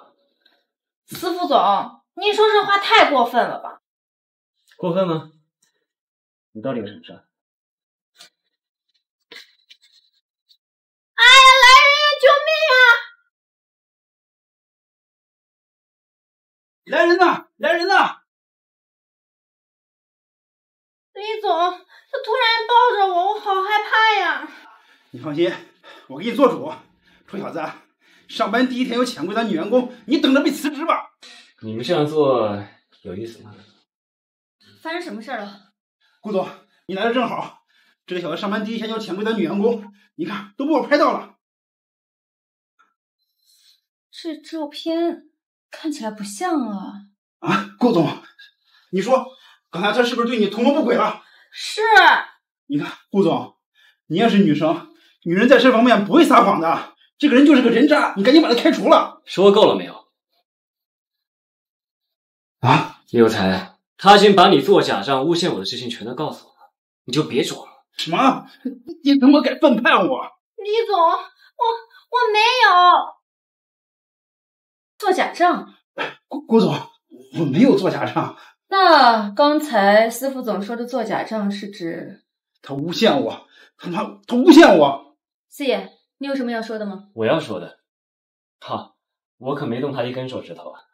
你知道的，他连你一根头发丝儿都比不过。你说什么呢？我说的是做假账的事儿。他全都留在笔记本上了，不信你自己看看。不可能，我都加密了。你还说没有？李有才，你到底贪了多少？小子，你又诈我！这次还真不是啊，你的密码太简单了，我弄了几次就把它给破解了。李有才，今日之内如果没有把欠的钱还上，你就等着被起诉吧！这工作半天了，吃点水果。你说我是不是特没用？怎么可能？你可是远近闻名的女强人哎！可是李有才在我的眼皮子底下贪污了那么多钱，我竟然什么都不知道。那确实是你的毛病啊！你有时候太容易相信别人了。不过啊，这也说明你比较善良，而且人品比较好。再说你把这个云若雪传媒从那么一个小作坊拉扯到现在，多不容易啊！算你会说话。马上要召开新品发布会了，这是接下来我们最重要的事儿，你记得去准备一下。没问题，那我先撤了。吴若雪这个贱人，竟然因为一个外卖员把我给开除了，迟早会后悔的。陈倩，你放心，我一定还会回来的。去死吧，你个狗东西！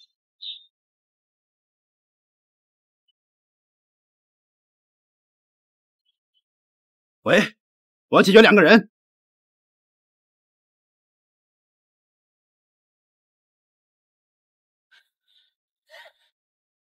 你是什么人？要你命的人！杀手？谁派你来的？是我。李有才？你出来干什么？回去！是我付钱给你的，你说话给我客气一点。还有钱请杀手，看来你吐的还是不够干净啊。小子，你已经死到临头了，现在下跪给我求饶，说不定我还饶你一条狗命。我好害怕呀。不过，谁饶了谁还不一定呢。给我废了他，看他还嚣张不嚣张？等一下，杀手兄弟，跟你商量件事儿，我们出双倍价跟你干掉他，我们一定比他有钱。你看我干什么？是我先付的钱。我是讲原则的，得加钱。什么？那我出3倍。啊！顾若雪，你无耻！还好他们把钱都吐出来了，不然今天就危险了。没事的，有我在，我一定会让你生气。有怎么回事？少主，李有才已经被抓进监狱了，而且他派的杀手也已经被剿灭了。很好，这段时间私家和集团都还顺利，一切正常，这都是您安排的妥当。不过老夫人想见一下未来的儿媳妇儿，您看，你回去告诉我妈妈，等时机合适了，我会带顾若雪去见她。是。产品资料都没问题了，现在就等白若雪寄到了就行。我觉得咱们公司的产品要是让傅之月来代言的话，可能会更好。傅之月，你想什么呢？人家可是知名影星，他的代言费我可请不起。傅总，不好了！怎么了？着急忙慌的，发生什么事了？傅总，白若雪溪小姐联系不上了，电话打不通，经纪人联系不上。什么？这发布会马上就开始了，怎么这个时候失联啊？赶紧打电话，快！要是实在联系不上，发布会取消。哎，白若雪溪小姐，行了，别给我打电话，一个接着一个的打，想烦死我。是你？你不是那个臭送外卖的吗？你怎么在这儿？我现在可是云若雪传媒的副总，连你这种垃圾都能当上公司副总，还真是个垃圾公司。怎么说话的你？你闭嘴！白若雪溪小姐，真是不好意思，她是我们公司的员工，说话不好听，我代她跟您道歉。您看这发布会马上就开始了，要不您先去准备一下。不用准备了，顾若雪，你得罪了虎爷，想死也别拉上我呀。虎爷？白若雪溪小姐，您这话什么意思？意思就是你们的代言我不接了。可是白若雪溪小姐，我们是签的有代言合同的。有合同又能怎么样？现在不就没有？您这样是要付违约金的。你少拿这一套来吓唬我！实话告诉你吧，虎爷都已经发话了，谁敢卖你们家的产品，他就让人砸了谁家的店，你们公司就等着破产。云若雪传媒的资方可是凌天集团，虎爷连凌天集团都敢惹，他不要命了吗？呀，你知道的还挺多的呀。不过虎爷现在已经人在国外了，凌天集团再怎么强，也管不到那儿去吧？凌天集团管不到，我管得到。小张，通知记者，发布会取消。发布会不用取消。思妍，现在不是强撑的时候，我们连代言人都没有，这发布会没有办法正常举行。虎爷的事儿我来解决，至于代言人，你觉得傅之月怎么样？新晋影后傅之月，小子，你也不看看你们公司是个什么垃圾，以为傅之月什么代言都接了？就你话多，问你了吗？你若雪，你要是觉得傅之月合适，我现在就让他过来。思妍，你别胡说了，傅之月可是现在当红的影视明星，不可能给我们一个小公司代言的。小张，你去通知记者，发布会取消。若雪，我可是你公司的副总，你怎么不相信我呢？这样，我现在就让他过来。这边有个代言，你捡便宜了，赶紧过来。装模作样。傅之月马上就到。你真有傅之月电话啊？别开玩笑了，顾若雪，傅之月是何等的身份，想让他代言的公司从大夏都排到了法国，你真以为他会给你们这种垃圾公司代言？先吃萝卜淡操心，你不如想想你违约金的事儿怎么样？虎爷，好，我现在就过去。哼，早不取消发布会，现在不等着后悔呢。还不开始？这发布会还办不办了？就是这云若雪传媒真不靠谱。各位，请安静一下，我是白若雪溪。今天的发布会，想必大家也看得出来，出现了一些小状况。其实，是因为我发现云若雪传媒的产品质量有问题，拒绝此代言。在此，我向大家深表歉意。什么？质量有问题？怪不得拖了那么久。白若雪溪小姐，您毁约应该是有违约金的吧？对，没错。但相比于违约金，我更担心自己代言的产品有质量问题，慷慨那些信任我的人。白若雪溪小姐真是高风亮节。白若雪溪小姐真是太感人了。他撒谎，我们的产品没有任何问题。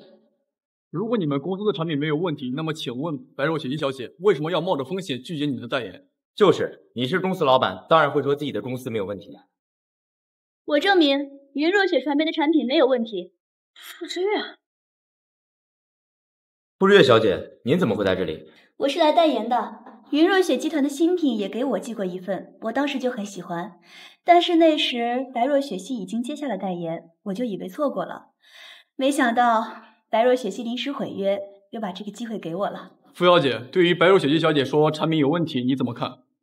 我自己使用下来没有任何问题，不然我也不敢接这个代言啊。不过既然白若雪溪小姐说了有问题，那么就请白若雪溪小姐说一下，这个问题到底是什么呢？是我经纪人告诉我的。那也就是说，白若雪溪小姐根本就没有用过我们的产品。我原来她没用过产品，这白若雪溪也太过分了。就是，亏我还把她当女神，这次必须曝光她。搬起石头砸自己的脚，感觉怎么样？你别得意，傅之月的代言费根本就付不起。是吗？傅之月小姐，今天真的非常感谢您，如果不是因为您，可能我们的新产品还没上市就要夭折了。不用客气，要谢就谢打电话让我来的那个人吧。谢。那傅之月小姐，我们还要付您多少代言费啊？我的代言费是……看着办吧。你们这种垃圾公司根本就请不起他。1块钱。怎么可能？1块钱？那不跟免费的一样吗？没错，因为我也很喜欢你们的产品，也相信你们的公司。我们成功了，真棒！你们别得意的太早。虎爷说了，谁敢卖你们的产品，他就砸了谁的店。你们现在越高兴，以后就越后悔。先看看你的违约金吧，10倍的违约金，你的代言费应该是2000万，10倍是多少？你们这2个亿，白若雪溪小姐，你就等着收我们公司的律师法吧。你们给我等着！哼！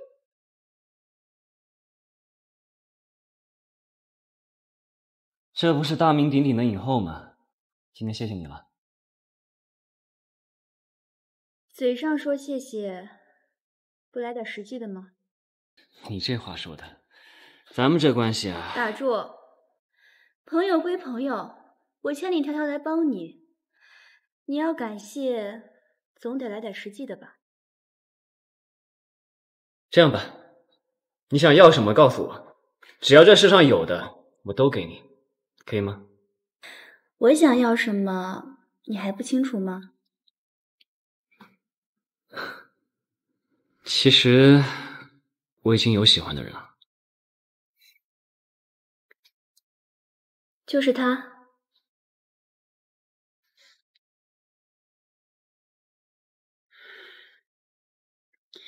你明知道我喜欢你，还为了他给我打电话，让我给他产品代言，我到底哪里不如他了？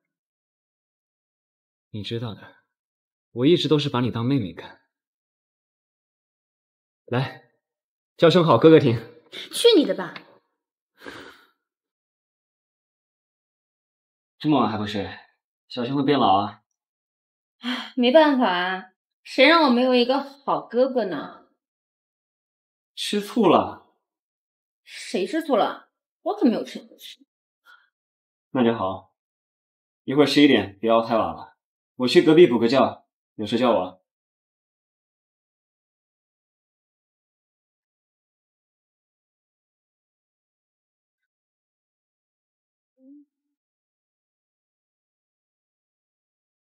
顾总，昨天发布会结束2个小时，咱公司的库存就全部卖光了。现在工厂那边加班加点的生产，就这还是供不应求。顾总，咱们公司这次彻底火了，太好了，让大家都加油。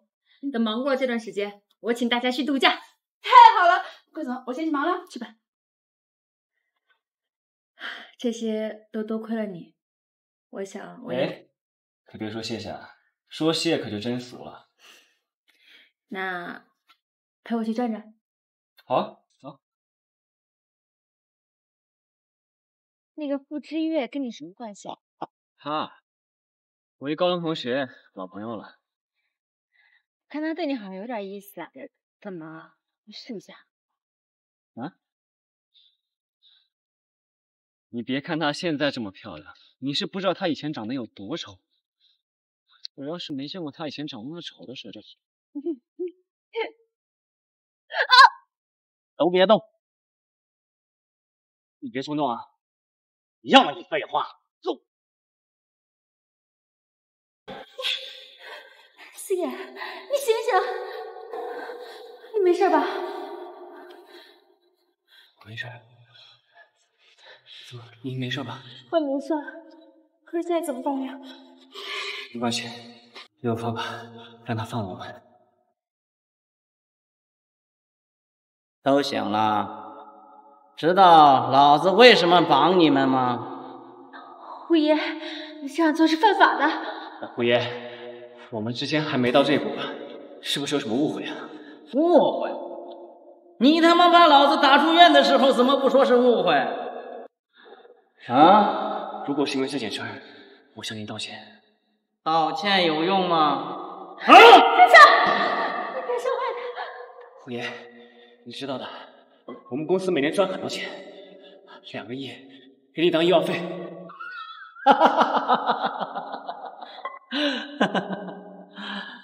你小子也算上当，心完了。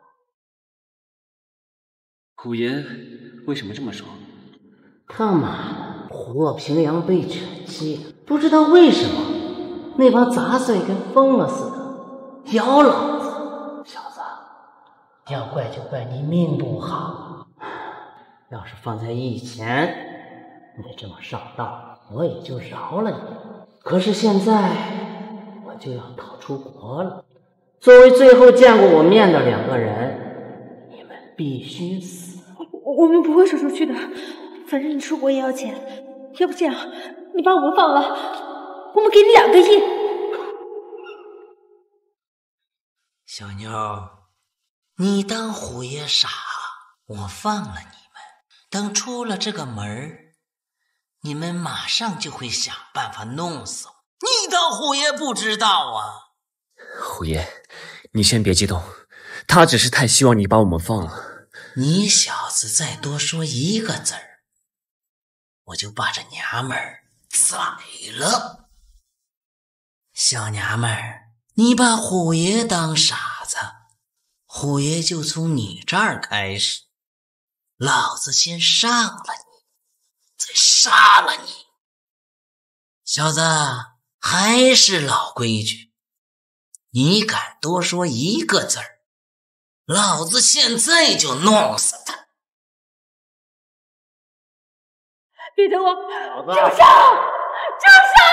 你往这边看，敢移开眼睛，我就弄死他！你不是喜欢他，我就让你看个够！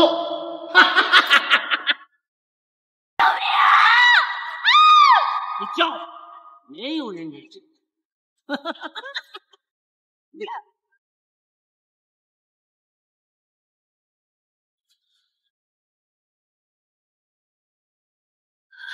我没事儿。刚才吓死我了，好有你在。我们走吧。我们快点走，去举报他。好。你先走，我去把他绑起来。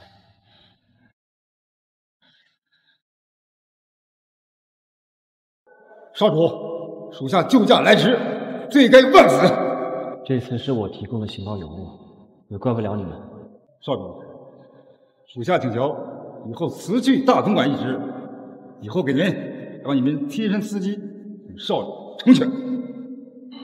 管家，少主，先不说这些了，好好把这个蠢货收拾了。